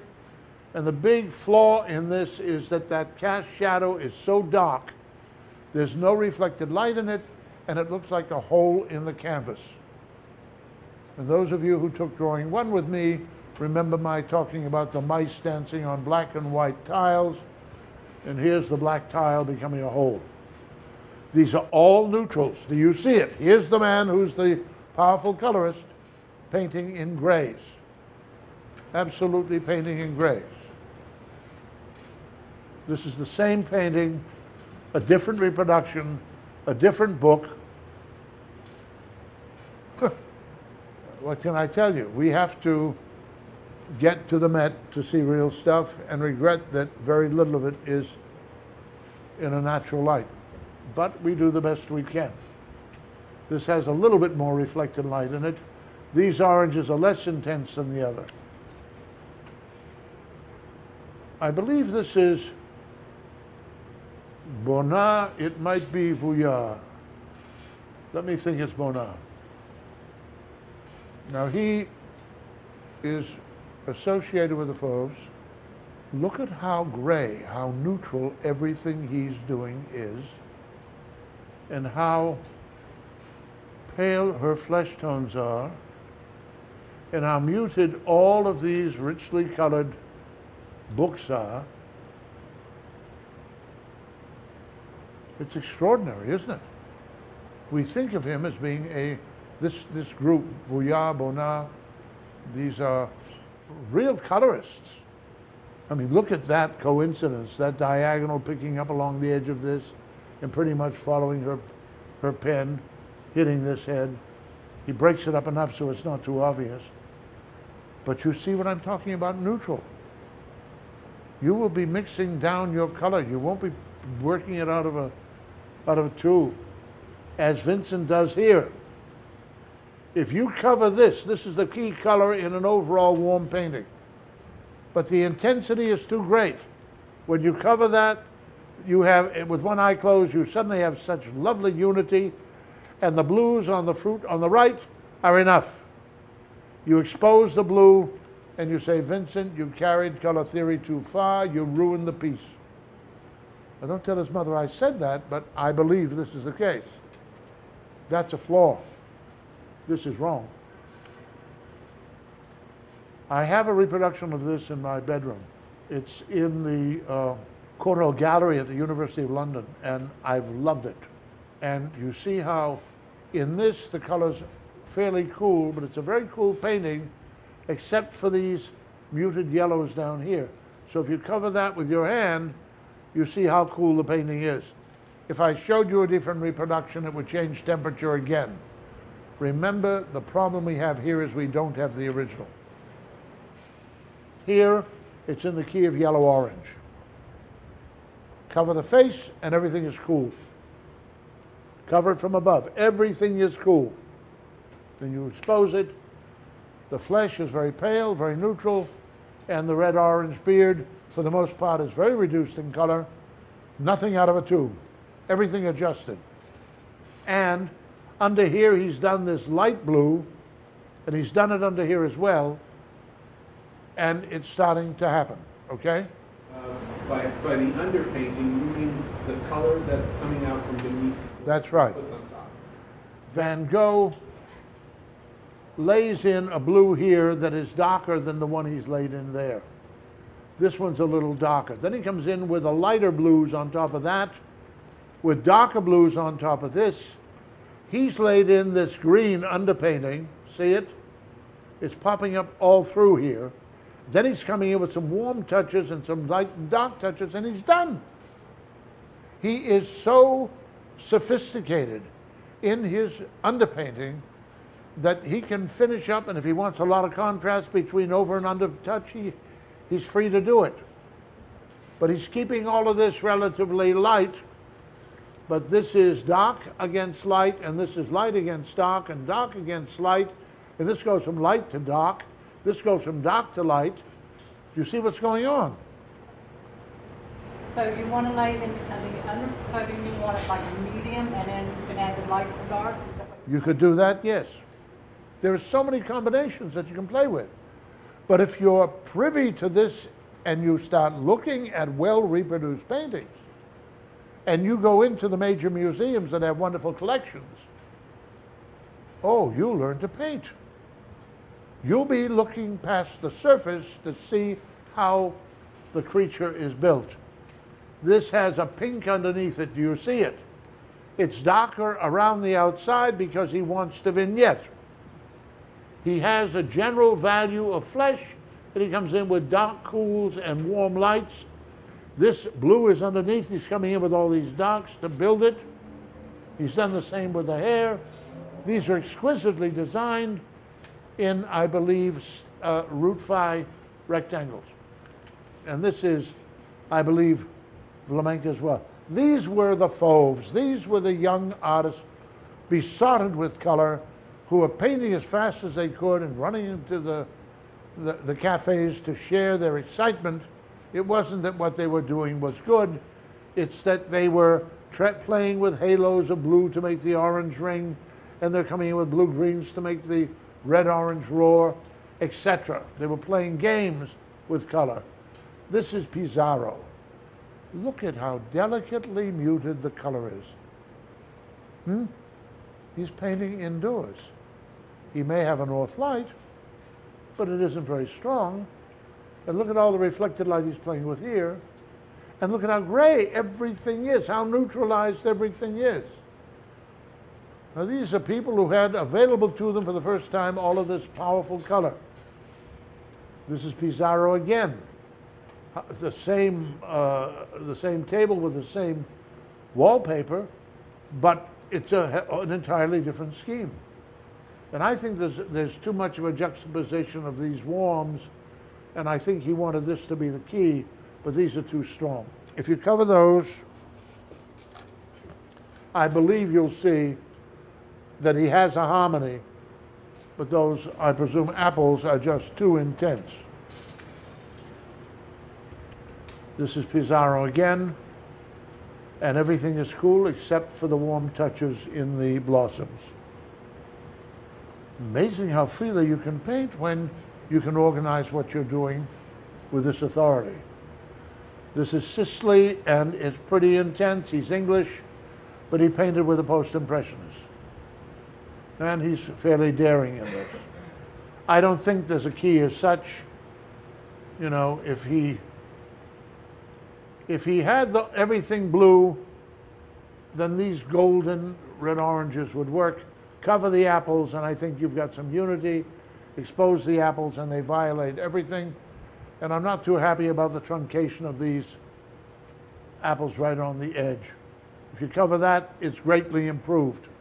I understand he wanted these diagonals running. It didn't work. This is exquisite, but it's out of focus. This is Monet mixing down his color, adding lots and lots of white. Everything's a tertiary mixture. There isn't any strong color. All of this is reduced. You remember how intense those greens were? Look, white's been added, blue's been added, gray's been added, been really reduced.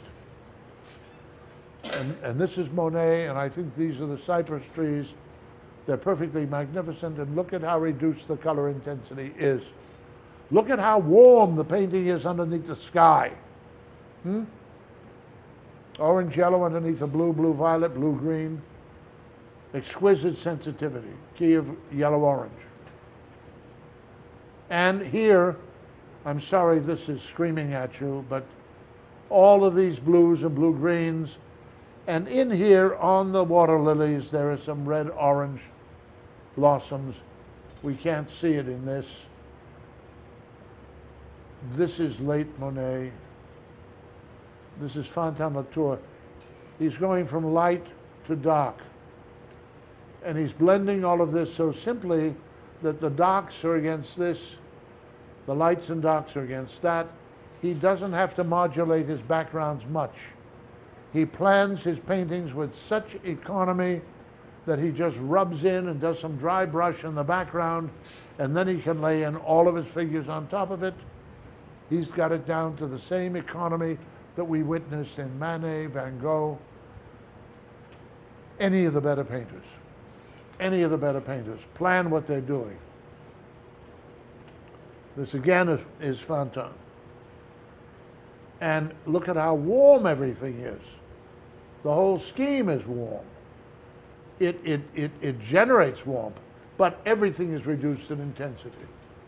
There may be some cool touches in here, but this reproduction doesn't show it. This is a New York painter. Ian, do you remember his name? Excuse me? I apologize. I keep forgetting it. He's not memorable, but in every one of his paintings there's a violent error. That intense yellow doesn't belong. Cover it with a finger and you'll see you have great unity in everything, all those cools with a couple of warm notes, and that yellow doesn't belong. Just doesn't belong. I hope I'm sensitizing your eye and teaching you a system for blocking out things that trouble you, and if when you restore them, they don't work, you know you've recognized an error. This is the drawing I introduced in drawing 1 by Seurat, in which I base everything on aerial perspective and figured ground relationships. The lightest light against the darkest dark against the lightest light, and then we have less and less and less contrast. And as I always point out, this sudden change and that sudden change is, I believe, to remind you that this is a drawing and it isn't real. That's okay, it's sort of a game he plays. So you're going to do a value step scale. And if you keep the light values, you're in a high key. And if in a situation like that, mostly it's dark values with a light keynote, you're in a low key. Well, we've witnessed this in everything we've looked at. It's either middle, low, or high. It's either a warm painting with a cool note or a cool painting with a warm note. These people are all working similarly because they want their work to have mood. Ginny Tabor, a friend of mine who studied with me many years ago, took a Morandi and discovered that there was 1, 2, 3, 4 values in this, and the way Morandi juxtaposed these few values was so sophisticated. He must have spent a long time to get these few values to appear to be as varied as they appear in this piece. It is absolutely magnificent. And it's the sort of thing that very few people could appreciate or would even recognize. Rudy Ellett, the young architect who came to study with us, did this grayscale painting of a couple of pairs. And they either look like lovers or wrestlers or both. Loving wrestlers, what can I tell you? But the game he's playing with his keynote at the maximum degree of contrast, and the transitions from dark to light to light to dark to dark to light, etc., the abundance of reflected light and the cast shadows, is really very, very sophisticated for a young architect who couldn't draw or paint 6 or 7 months earlier. This is Maillot. He's not a painter, he's a sculptor, but he did some paintings, and while this is very two-dimensional, I think it's an essay in tertiary grays that just can't be beaten. He's getting the maximum contrast. He's principally relying on value. He has no really light lights or dark darks, a couple of touches. What a lovely mood. And all of these warms, as delicate as they are being kicked up by the cool sky. And if you cover the sky, everything looks dirty, and when you expose it, everything comes alive. So you better and better appreciate how conscious these artists are of playing warms against cool and having an overall feeling in their subject of warmth so their subordinate elements can complement them. This is the Bridge at Bartholomew by Corot. We love it here. It's in a 5 rectangle. This is a bad reproduction. I apologize. But you see, it's all these warms in the water and the buildings played against a cool sky. It's an essay in vertical, horizontal intervals. I don't remember who this is. It could be Courbet. Everything back here is a high key, and everything in the foreground is a low key. I think it's a fairly daring thing to do, but if you're discussing a mountain view, a view of mountains on a hazy day, he's succeeded, hasn't he? This really works. So in here he has light and dark cows on a middle gray. He has these dark silhouetted forms with no real lights in here, just a few accents. And then all of this is very closely related. There's a hint of more intense yellow-green here. There's almost no intensity here. And then he gets a little bit more intense as he wants to bring the top of the sky over our heads, but he wants it to dissolve behind the mountains. And he is overlapping this on top of that, and this is on top of that, and this is on top of this. This overlaps that. These merge. This overlaps this, which overlaps that, which is overlapped by this. You see the game. Overlapping planes. If you're reading André Lott, and I recommend that you buy that by hook or by crook, A Treatise on Landscape Painting by André Lott, L-H-O-T-E. It's the best essay on art I've ever read anywhere.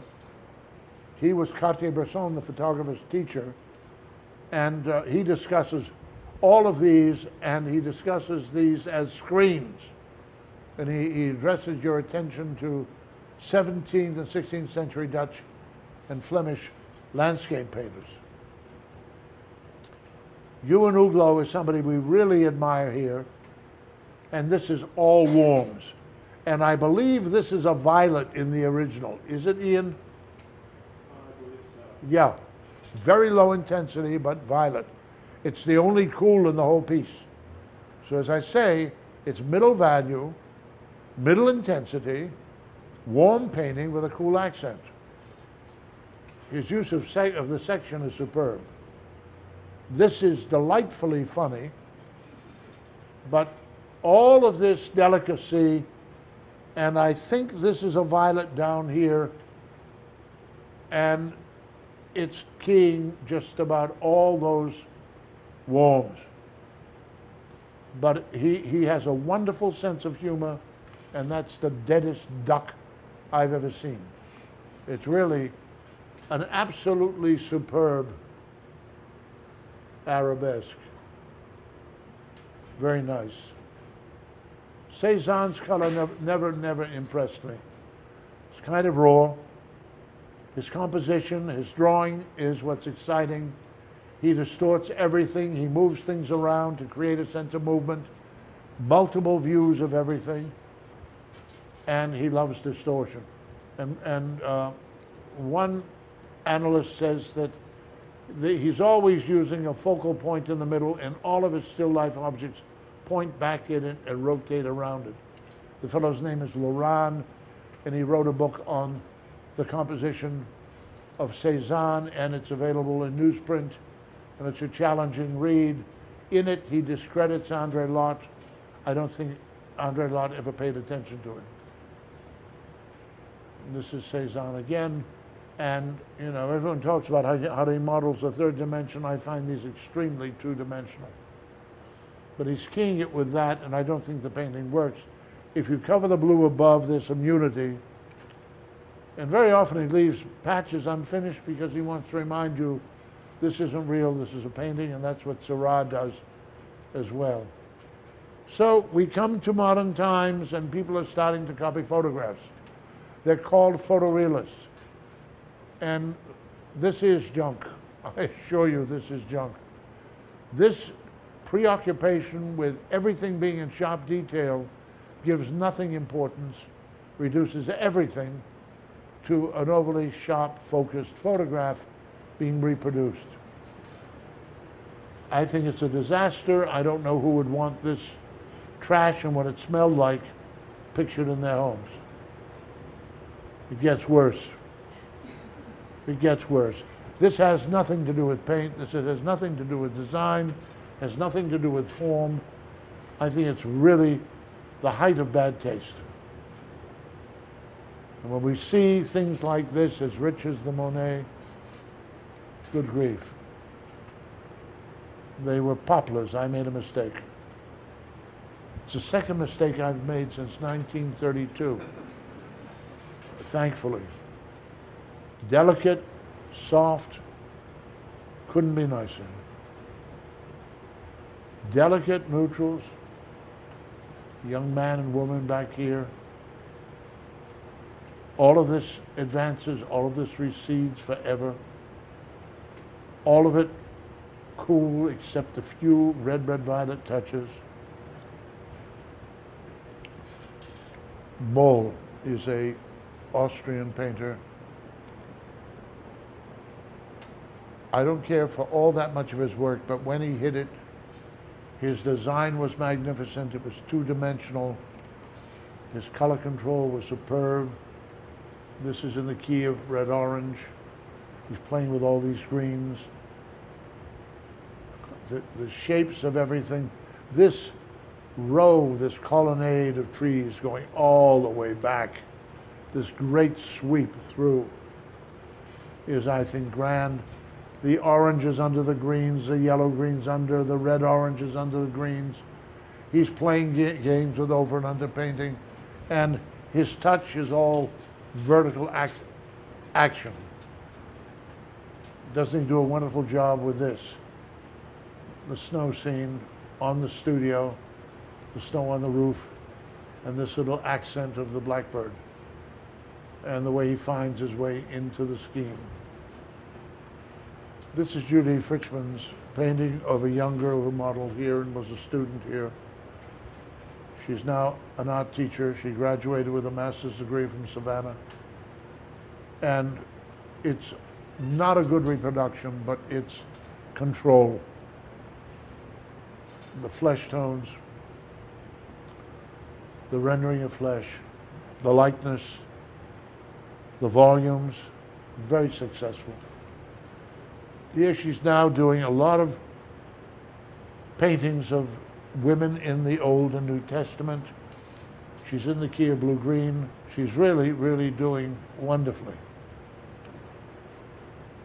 Sid McGinley is one of the 150 master pastellists in the United States, according to Pastel Journal. She's appearing on their cover again, I think, for the 5th time. Nobody believes her paintings are pastels. They're certain they're oils. This is Dot Bunn, and she's working up a scheme for a painting. And she's starting with a cool underpainting and coming in with warms, and she shows you the whole process. We'll should be showing more of those later. Here she has a view of a riverbed. She's working with great arabesques and major divisions.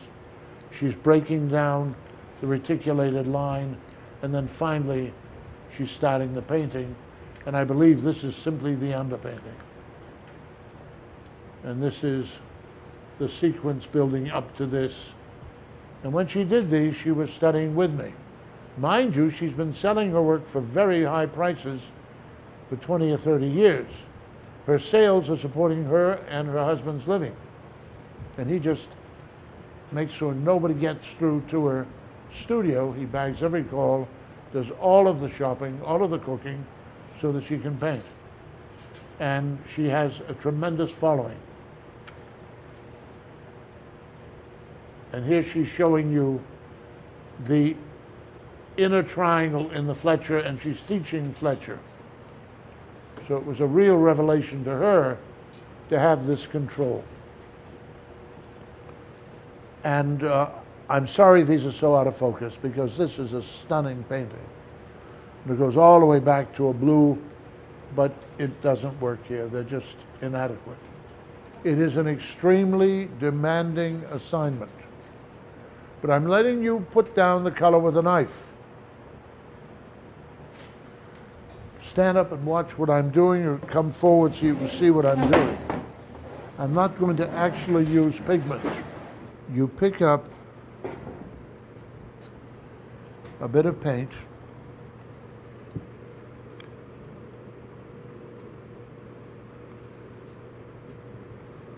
and you set it down.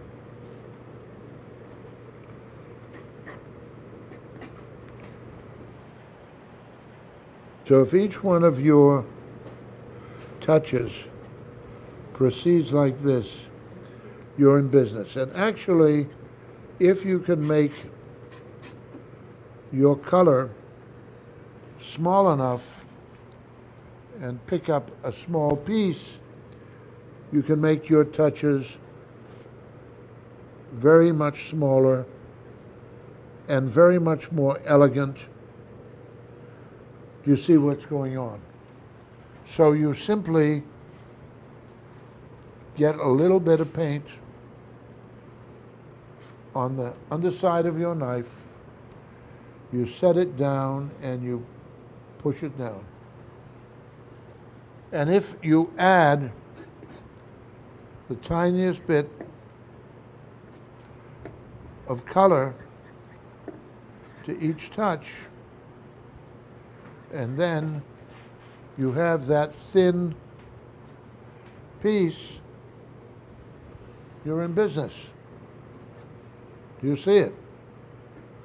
And you can keep things so that you can move from one situation to the next very nicely. You want to move a little bit more slowly than I am, but I just want you to see what we're talking about. You just have a little on that and you're in business. And then your next one coming in here works. See it? So this is what I'm asking you to use. Now, if this intimidates you, you're going to use a brush.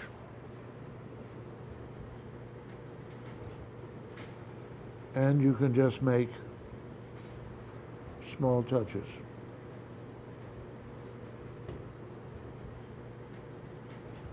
Okay? You're going to paint a color wheel, and there are examples of the homework on that back board, and you might look at them very carefully. You might decide you want to do something that's not too intense, a little on the blonde side, and you will paint one triangle off to the side so you understand how to create the transition from warm to cool and from intense toward neutral. Okay? May your gods go with you. Drive carefully. Good night. Thank you.